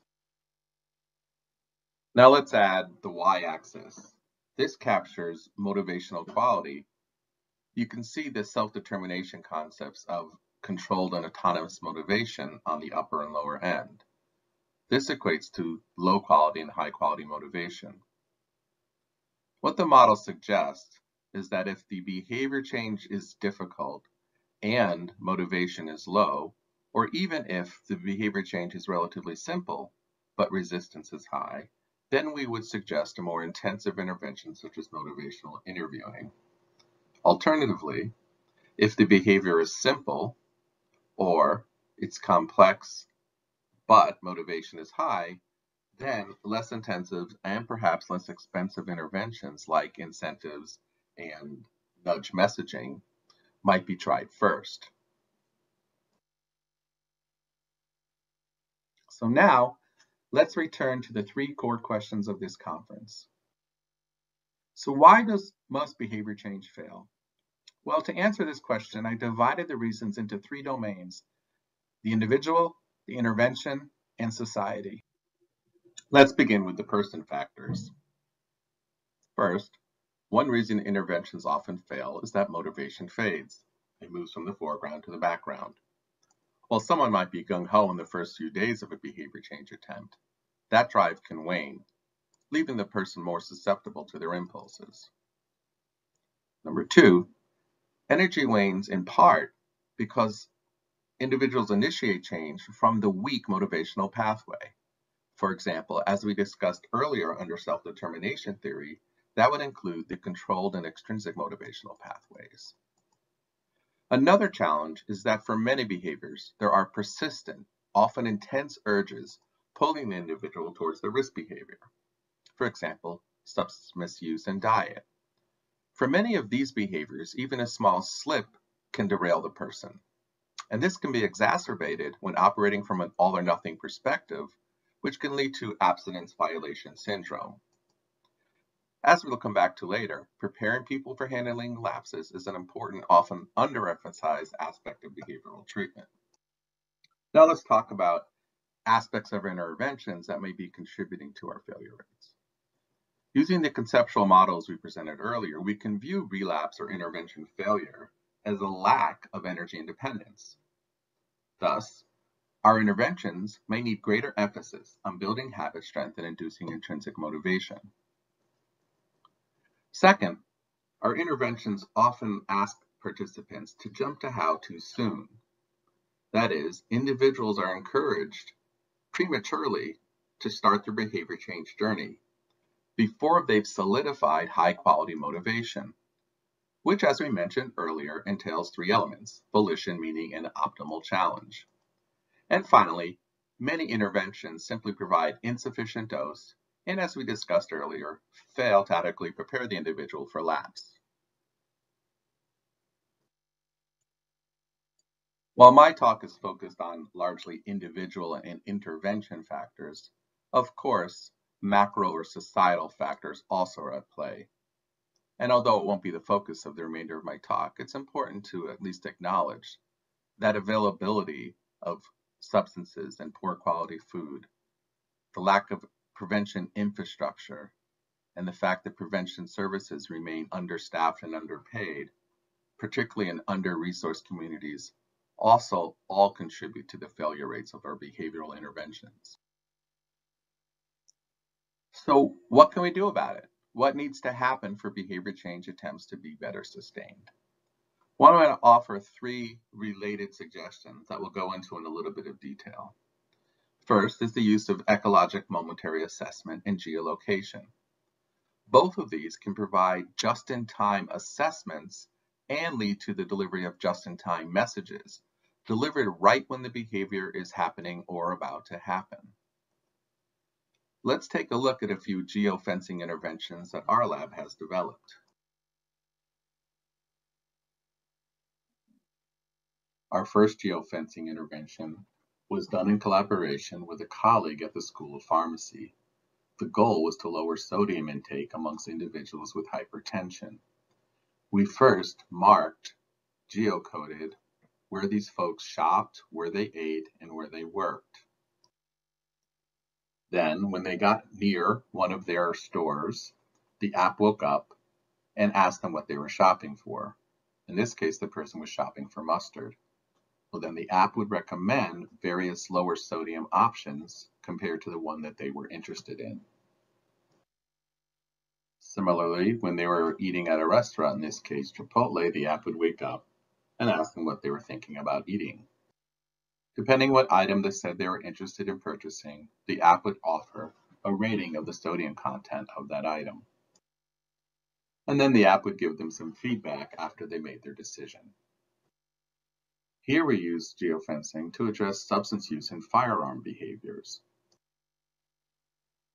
The user marks locations in their environment where they either carried their gun previously or have had a physical altercation. Then, when the individual comes near that location, a tailored message such as this would pop up. Again, you can feel the just-in-time nature of what geocoding allows us to do. And finally, let's take a look at the Health Kick obesity prevention intervention developed by Dr. Wolford and our team.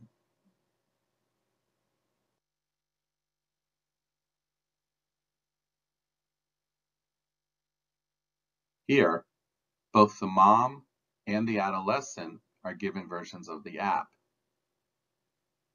In this case, the app is asking whether or not mom is there to buy food for her daughter.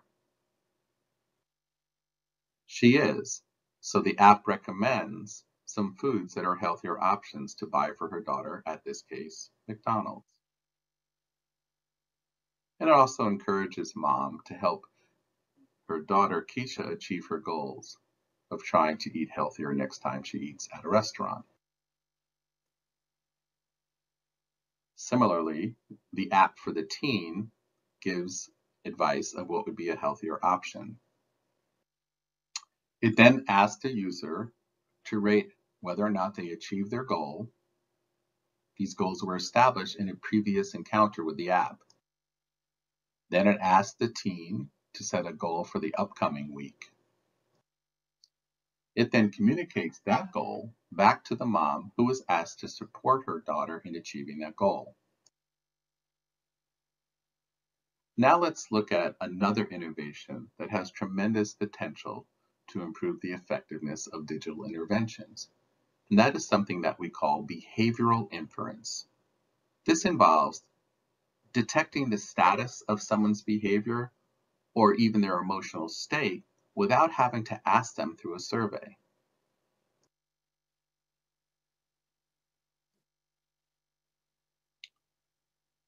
You're already familiar with some natural behavioral inference that's going on with your devices. So for example, you're probably aware that your phone is detecting or has the ability to detect your physical activity level and to give you feedback on that.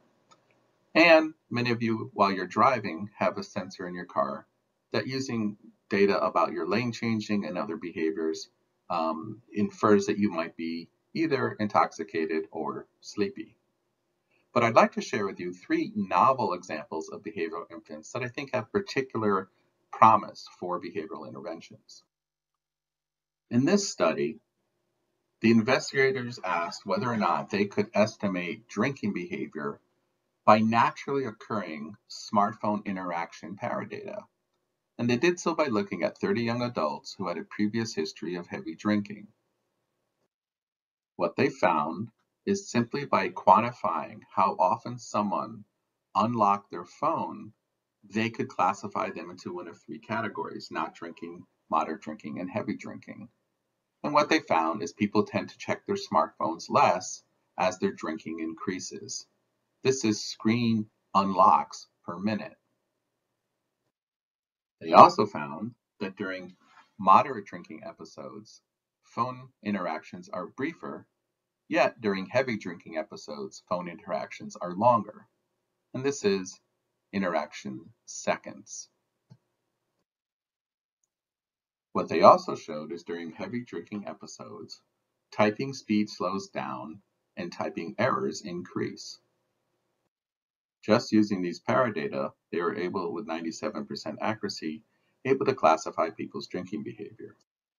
Here, devices were used to help quantify smoking behavior. 2 wearable sensors were provided, one that measured breathing pattern and one that measured wrist movements on a 6-axis accelerometer. Here's what the wrist sensors look like. What they were able to show is during smoking, the hand comes to the mouth and is immediately followed by a deep inhalation. And those breathing and hand patterns are very different than, for example, walking and eating. Here, you could see the respiration and accelerometer patterns of those 3 behaviors: smoking, walking, and eating. Of the 32 relapsers, this device was able to detect 28 smoking relapse episodes, and just using the wrist device, 24 of 32 episodes. Mobile sensors can also be used to predict depressive symptoms. In this case, 28 adults carried a mobile phone with specific sensor data acquisition for 2 weeks. They looked at a few outcomes: how much time they spent in the home and how much distance they walked in the community. They also looked at phone usage frequency and phone use duration. What they found is these variables were associated significantly with PHQ-9 scores or depressive symptoms. And to summarize, here's what they found. People with greater depressive symptoms visited fewer locations. People with greater depressive symptoms spent more time at home, and they moved less through space. Let's discuss one other way that we can improve the impact of our digital interventions, and that is through the use of natural language processing. In collaboration with our computer science and engineering program, we have developed several NLP-based agents that will eventually be used to deliver counseling interventions.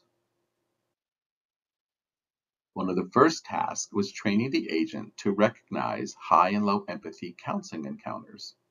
We did so by feeding into the agent 276 motivational interviewing counseling sessions, each rated by the degree of empathy expressed by the counselor in these encounters. And just by looking at the number of words per exchange, we're able to pretty accurately distinguish between low empathy encounters and high empathy encounters. Counselors in low empathy encounters speak more, and counselors in high empathy encounters are better able to match the linguistic vocabulary and style of their patient. Using both content and style components of the encounter, the agent was able to distinguish between high and low empathy encounters with about 80% accuracy. We also coded every exchange by whether or not there was a reflective statement on the part of the counselor or an open-ended question. Here's an example of a question, a simple reflective statement, and a complex reflective statement. And then, using various natural language processing software algorithms, We ask the agent to learn to predict what is a reflection and what is a question. And although these data are somewhat complicated, the gist of it is that the agent was able, with about 80% accuracy, able to distinguish between reflective responses and other types of counselor responses. Now, in theory, these data could be used to give counselors feedback. For example, here's feedback that we could give them about how many reflections they used in the last session and the last couple of weeks and months, or how empathetic they've been in the last session and the last couple of weeks and months. And we could then provide them with additional support and training opportunities, particularly to boost areas where they may be underperforming or their skills may have drifted. Our team, led by Siki Shen, has begun development of an agent that can actually generate accurate reflections based upon spontaneous client statements. In effect, the agent does two things. It looks into a database of previously coded reflective statements and then tries to contextualize what the patient is talking about, and then it tries to pull the best matching reflection, but changes the content to match what the client was talking about. So in this case, the patient says, I had a really hard time sticking to my diet. The agent finds the closest previous exchange where a client said something similar and pulls a reflection that was used and coded as appropriate. Then it tries to use synonym matching to contextualize what the patient said. And then it generates a new reflection combining the reflection pulled from the library and the contextualization input to generate a reasonable response. Then they asked raters to blindly rate the AI-generated reflections compared to what was actually used by clinicians. And in general, in the pink bars, when reflections use both of those techniques, pulling the matched reflection from the library of reflection and contextualizing it based upon synonyms it found for what the client was talking about, the relevance, reflection quality, and overall quality of the conversation was pretty similar in the AI version, that's pink, compared to the ground truth, which is blue. Finally, one last thing about improving the effectiveness of interventions. I think we can use more creative designs to help find out what works for whom. And two examples are SMART trials and reinforcement learning trials. I'm just going to spend a minute on reinforcement learning trials. Reinforcement learning trials allow an intervention to be adapted in real time for each user so that users will get different content, different modality, for example, digital versus human, a different sequence. One may get message A first, then message B. Another group may get B before A, and it can impact the dose of the intervention. Now, you decide short term which of these things to vary, usually based upon a short-term function. So if we're looking at a smoking cessation app, the short-term function that it might decide on could be intention to quit smoking or barriers to quitting smoking. And the function can also be based on just reducing cost, not necessarily even increasing efficacy. And finally, just a few other ways that I think we can improve the efficacy of behavior change interventions. I think we should continue to explore deeper personalization. So tailoring not just on knowledge, attitude, beliefs, and barriers, but deeper tailoring on personality traits such as your needs for autonomy and your tendency for reactance. And finally, we showed you some wonderful ways that behavioral inference can be used to help measure behavioral status and emotional status and then guide the delivery of just-in-time interventions. But there are many other behaviors for which this might be possible. So for example, we might be able to use naturally occurring sensor data or camera data to estimate dietary intake, medication adherence, maybe with hand movements, and finally things like violence prevention. We might be able to detect that someone's in an angry state. I look forward to your questions and comments.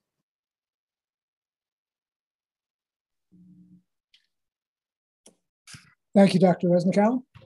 I would like to ask the rest of the speakers, Jason and Jim, to rejoin live so we can have a panel discussion.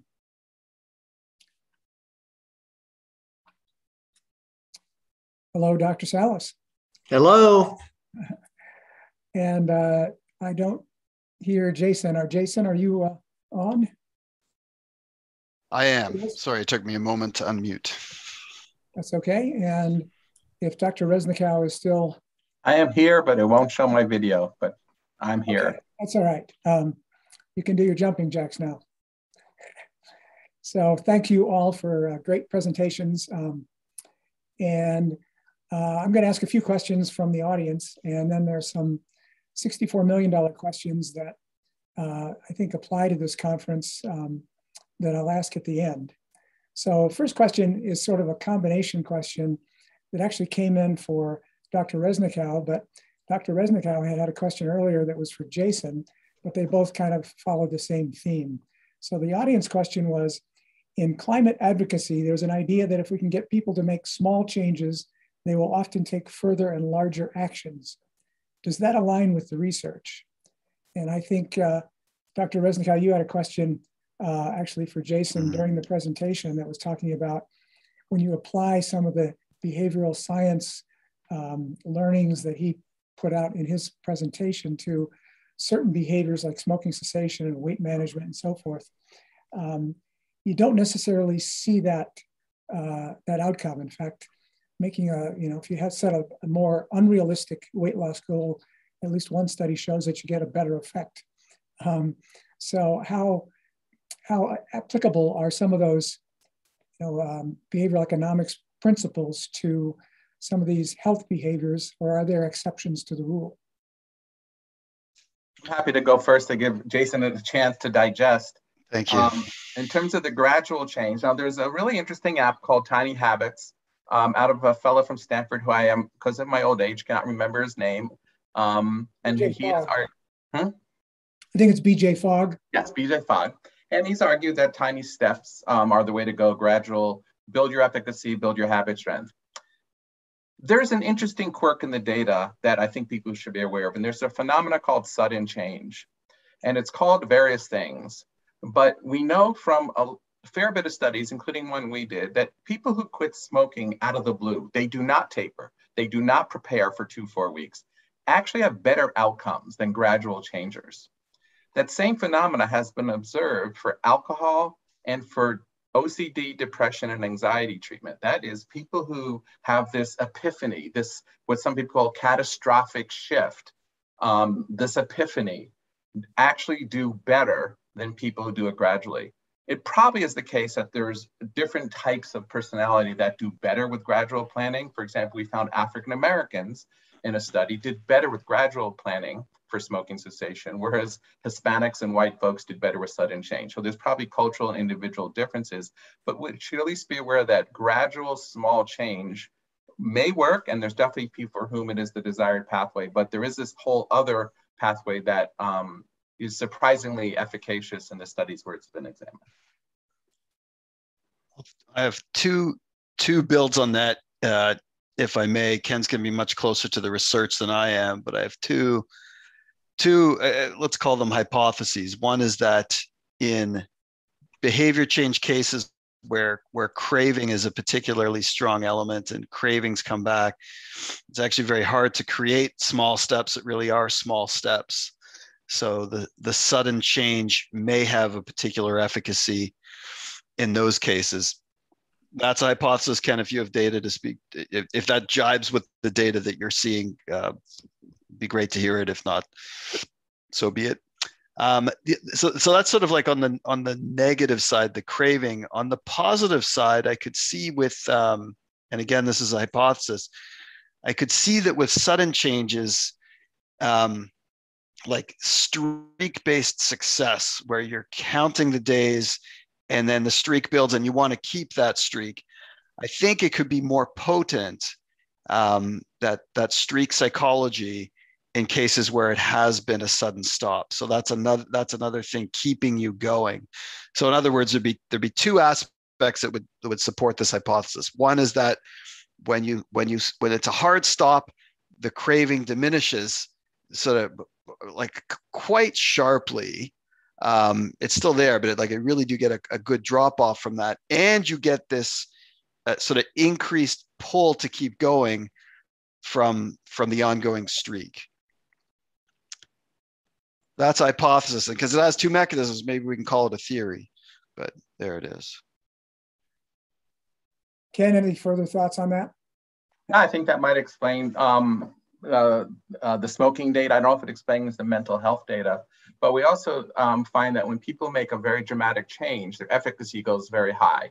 We always call it the dieter's high, that if they could eat this very weird regimen that they normally wouldn't, and they have a dramatic weight loss, there's this little, like the runner's high, there's this sense of a boost in efficacy and a boost in elation or almost mood that is accompanied when people make a big change. So I think we have to factor that in as well. Jim Salas, do you have any comments on this as you think about activity? Well, I'm going to approach it from a different point of view. The premise of this was about climate change related behavior. I want to alert people to something that I'm involved in, as are quite a few other people. And the Society of Behavioral Medicine has a project going now based on input from its members that climate change was their #1 priority.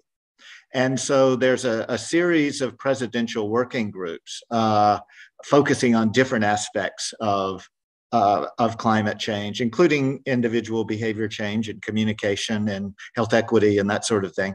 I'm on the policy and advocacy work group. And our starting place on this was behavior changes are needed by individuals to reduce their carbon emissions, but that's never going to be sufficient to avoid catastrophe. So what we're doing is saying the best thing that individuals can do to help with the climate change problem is to put pressure on their elected officials and leaders to change policies. And we're promoting the idea of behavioral scientists taking on this issue and basically developing educational behavior change programs with the target being advocating for policy change. I think a lot of the principles that we've heard from Jason and Ken could be applied to that as a behavior. And so there's going to be a series of papers coming out in translational behavioral medicine sometime next year. So I just wanted to put a different spin on that question. Well, that's actually something that I wanted to raise to the panel, which is thinking about the cross product between these big health behavior changes that we're targeting and advocating and climate change, both from the standpoint of they both seem like really ginormous and difficult problems. And at the same time, they're interactive because climate change is going to change the way we live one way or the other. And so that's also a factor. So to put a question to it, I mean, we heard from previous presentations about when you're going to intervene with somebody, it's not only beneficial to intervene with the individual you're trying to change the behavior of, but also the practitioner who's trying to change that behavior. And so when I think about that and apply it to the question you just raised, Jim, how do we take behavior science and apply it to changing the behavior of our policymakers?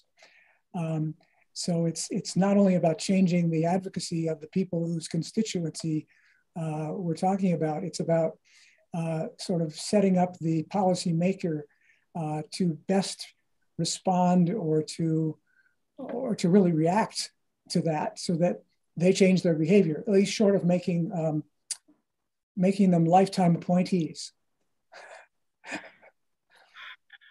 That's a difficult one of getting them to maybe change their own transportation behavior, their own dietary behavior, let's say to be more climate friendly.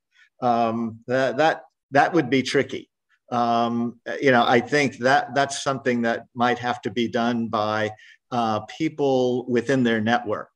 I don't know if I have any great ideas about that, but elected officials are usually very sensitive to external pressure from their constituents, their voters, and the idea is to get more people to be advocating for a wide range of climate-friendly policies, many of which would also be improving health, like getting people to walk more, eating less beef, that sort of thing. So that's going to get the elected officials' attention, and then they might be more sensitive to changing their own behavior or listening to other people in their network that who would push them in that direction. Any thoughts from you, Ken, about that problem? Maybe some really effective EMA? Well, it's an interesting sort of behavioral challenge because they are driven by an external reward. So their entire motivational system, although they may initially campaign, as they say in poetry, but they govern in prose, they may initially talk about values, but ultimately the prime directive is to get reelected. So I think that's why their values and other things can shift. So I think in that world, it's much more of operant conditioning than meaning. It is the reinforcement of getting reelected, I think, and fundraising that drives a lot of their behavior. It would be very interesting if we could center politicians on their purpose and values and actually have them function from that part of their brain. That would be a wonderful change to how the system currently functions. Jason? Another perspective that I think is in the spirit of your question, John, is perhaps advocacy for and tools and forums to support evidence-based policy making, where policies are made with realistic behavioral assumptions, as described by behavioral scientists. Do behavioral scientists have a stance on what are the limitations of nudge type approaches? Ken and I were just speaking about that a little bit, and I've seen some of this in discussions of vaccine hesitancy in cases where incentives have been tried to get people to vaccinate. And the behavioral scientists involved in those approaches are saying that there was never a claim that it would get everybody to do this, and there may be a point when maybe a sort of a range where incentives will work, and then a range of hesitancy where they simply won't. And getting policymakers to be realistic and nuanced about that, I think, is a possible area for effort, but not an easy one. Yeah. So I think it's very interesting to me that we're at this point where we have all of these techniques aimed at the individual. And then Jim Salas pointed out everything we need at the larger level, which is kind of the fixed environment in which we lived. How do we sort of build the political will to make that change happen? And we have this big problem with hyperbolic discounting, where I was intrigued by Jason's presentation, where it was sort of the ghost of Christmas future. You can see what you're going to be like when you're retiring, and that might help incentivize you to prepare now. Not everybody lives in a place that's going to be underwater in 100 years. How do we get people to appreciate what is coming and use that as some of the motivation to make a change? Or is that just not feasible? We have to start somewhere else.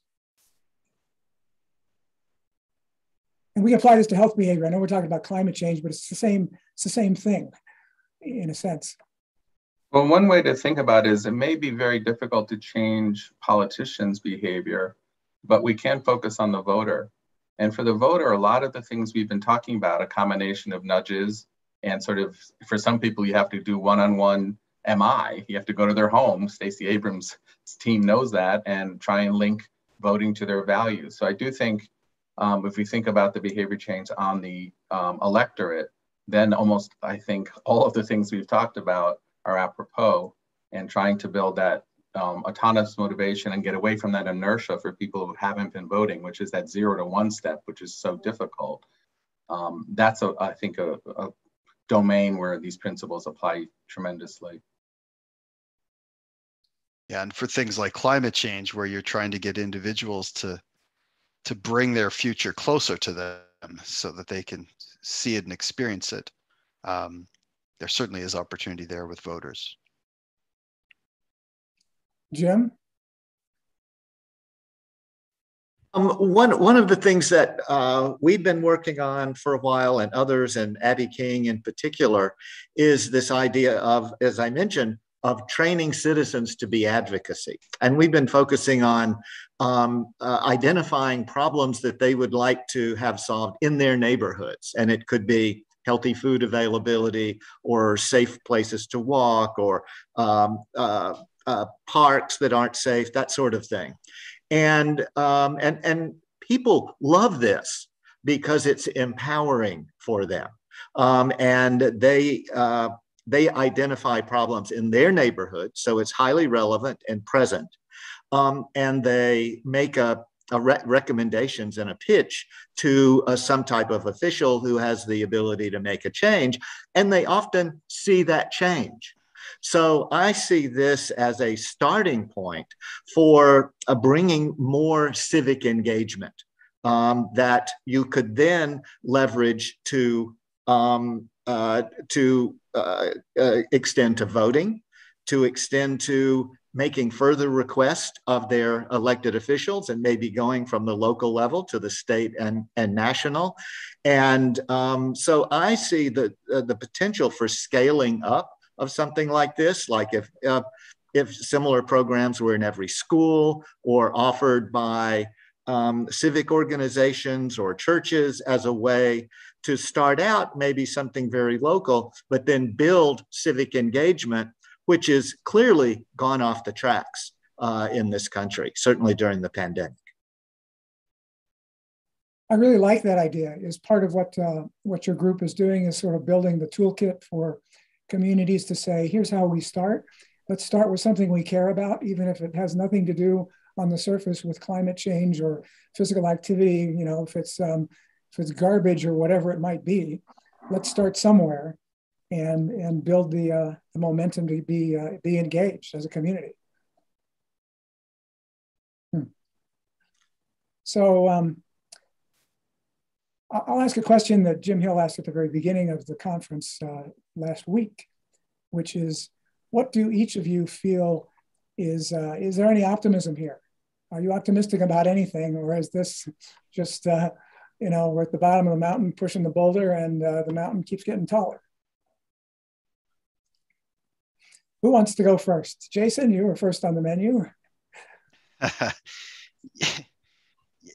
Can you narrow the question a bit? Optimistic about what exactly, John? Optimistic that behavior change techniques are going to improve, optimistic that behavior generally and the outcomes associated with it will improve, optimistic that policymakers will adopt a more evidence-based approach. Well, you can pick what you want to be optimistic. I had a feeling you would say that. Yeah, I mean, sustaining behavior change and where we are today and where we want to go. I think most of our listeners are interested in kind of the health behavior aspect of things, but we've now brought climate change into the picture. So whatever you want to comment on. Yeah, I mean, I'm optimistic. I'm optimistic that the individual management tools for people through their gadgets are going to get better and easier to use. I mean, just the sheer amount of time people are spending on their gadgets has to provide some opportunity for that. I get it that it can possibly make things worse, but I do think there's opportunity to make it better.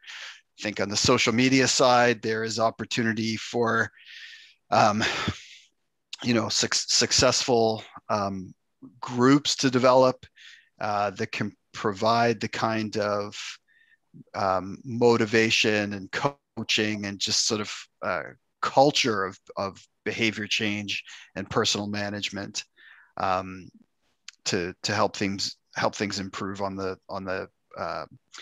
health front. I am optimistic that some of the problems of misinformation can be solved through better management of the social media platforms. That isn't inevitable, but that I am somewhat optimistic that will happen now that we've understood what some of the real threats of misinformation are. Which, misinformation has been around for a long time, but their opportunity to accelerate through social media, I think, has really only recently been measured. So I'm optimistic. Great, thank you. Ken, what about you? I'll tell you why I'm optimistic. People often make a joke, well, if I was Oprah and I had a personal chef, I would be thin. If I was Serena Williams and I had a motivational life coach with me 24 hours a day, I would be, productive and all that. The technologies that I shared with you are moving in that direction. So although, of course, we're a few years away, but if things continue to grow and we get more creative, people will have this individual coach with them 24/7. And the better we're at it, the more it's going to, mimic the good things about human interaction, and then add things that a machine does better, about not judging and not using guilt and things like that. And I think we will be able to do that and account for disparities and improve or reduce some of those discrepancies by race and income. So I do think technology, and I'll leave society and structural to Jim, because I am optimistic about that, but it's not my area of expertise. But I really do think the individual level, we can do a lot with some of the techniques I mentioned and our devices and new ones that are coming down the pike. Is the geofencing technology that you applied, is that anything that's either commercially available or on the rails? Mm-hmm. Oh yeah, and you can buy a data set now with every coordinate of every fast food restaurant in the world. You could find, I think most physical activity places have been mapped and you can download them. So a lot of the stuff is this, people are trying to charge for things that used to be free, but you can get a lot of these great data sets, and the geocoding software, the major two platforms make it relatively easy to use, although occasionally we get frustrated with some of their gatekeeping. Yeah, and we don't have to rely on consumers to pick them up on their own. I mean, you're developing them presumably for use within health systems, at least in part. And once the health systems master them and adopt them, then it becomes an extension of the physician and the other providers. And there's then a gatekeeper and a natural ambassador, and they just become part of life. Let's give us a couple decades. Yeah, you can't be in behavior change and not be optimistic. So that's just a given, that we think behavior can change. And on the policy issue and environmental change, the things that we started working on 20 years ago and were completely foreign to a lot of people. To the extent that when we our first paper on walkability in a health journal, we had to put a glossary in there because people said, this sounds interesting, but we have no idea what you're talking about. But now the walk score is on the website of every realtor pretty much in America. And people use walkability information to choose where they want to live. And in fact, there's plenty of data. People want to live in walkable neighborhoods and support zoning changes to make them legal to build. So there's these things are happening. And I'm very optimistic that one of the things that we have going on in California, we changed our criteria or way of judging transportation projects. The transportation used to have the goal in California, and it still does in the rest of the country, of moving as many cars as fast as possible, relieving congestion by moving cars faster and building more roads. Well, now in California, the goal is to reduce vehicle miles traveled. So it's the opposite goal. So that is now a policy that's going to be driving billions of dollars every year in transportation funding. So there are good things happening in creating healthier environments. They're just not happening everywhere. So I'm less optimistic, certainly on the climate change front, to make enough change in time to avoid really further disasters more than we have now. So so that's the way I look at it. Well, that was really really great. Maybe someday we'll actually have a healthy environmental impact assessment that gets done before any new project passes muster. So, well, I want to thank the panelists for all of their insights. I know we went a little bit off the rails relative to bringing climate change into the fore, but I think it's kind of the climate we're working in a sense. So these are all interrelated behavior questions, and you guys did a great job of helping us think through some of those. So what I'd like to do now is to turn the mic back over to Dr. Dan Bessison from the Anschutz Health and Wellness Center. He's the executive director, who will try to pull all of this together in a summary for everyone who's still on the line. Dan? Yeah, I want to thank our last speakers. That was really terrific. And in fact, the whole conference, I think, has been really mind expanding for me. And again, what it highlights for me is the number of really smart people who are doing great work in this area, and really moving forward a number of lines of research. And for those of us who have a particular area of focus and interest, I hope I certainly learned a lot of things from areas that I don't think about all the time. So I appreciate that each area has evolved and has become quite rigorous. And while sometimes the technology and level of thinking is outside the scope of some of our expertise, I think I personally learned something from each of the talks that were presented. I think one other thing we learned is that there really is a difference between initiating behavior change and sustaining behavior change. And one of the challenges is that sustaining behavior change may be hard to define. Exactly what do we mean by that? What is a lapse and what is a relapse? And in addition to being difficult to define, it's even harder to study because it takes such a long time to really understand it. But I think the enthusiasm that we've had for participating in this conference emphasizes how important the topic is. And I think there's a lot of great work that's happening in this area. I think we learned that context is really important, especially when we talk about long-term behavior change. And context has been defined in many different ways, from the person's local environment to the larger environment. But I think the conference has really emphasized the need for us to consider context in all the studies that we do.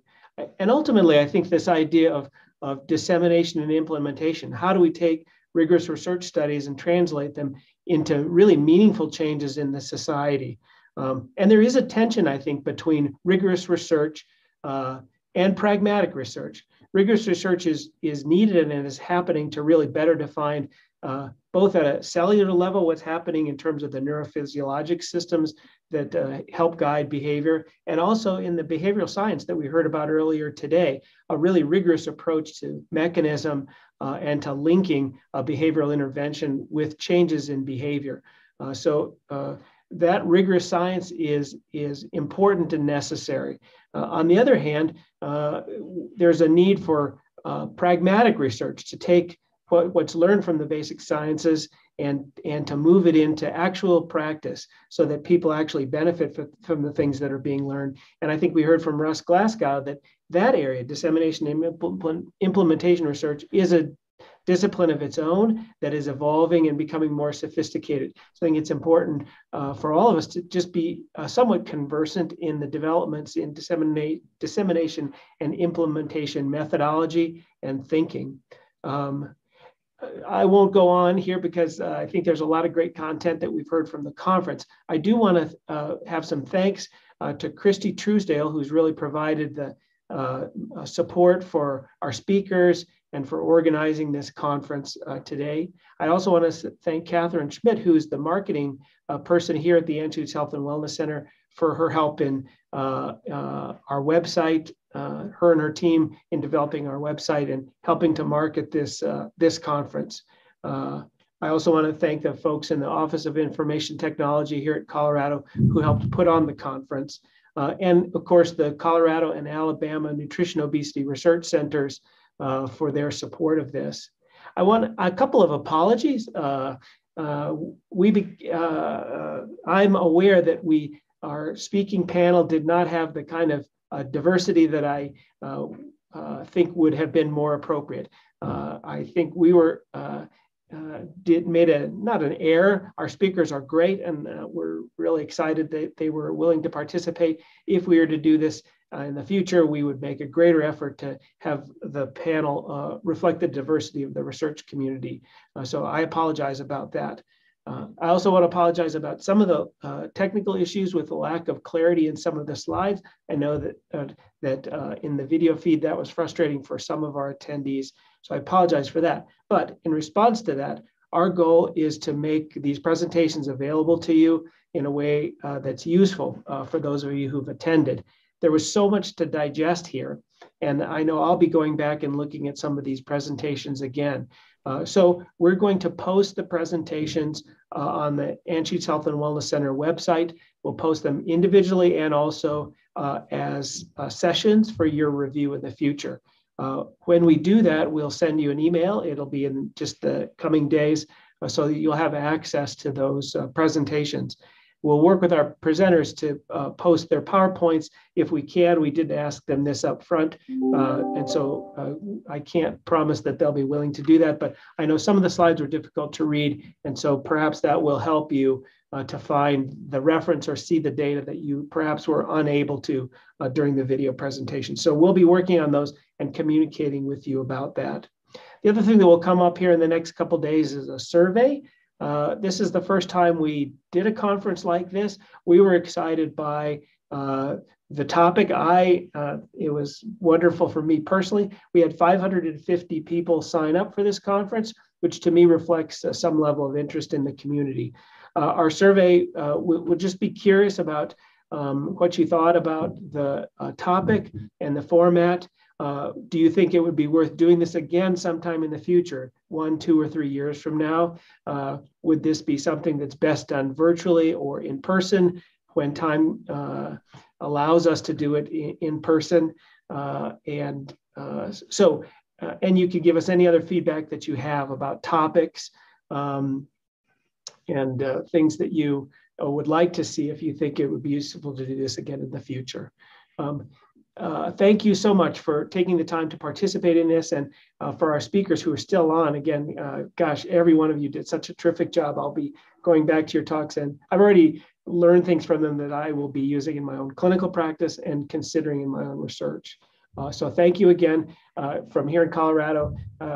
This is the end of our first Sustaining Behavior Change Conference, and perhaps we'll see you again in the future. Take care.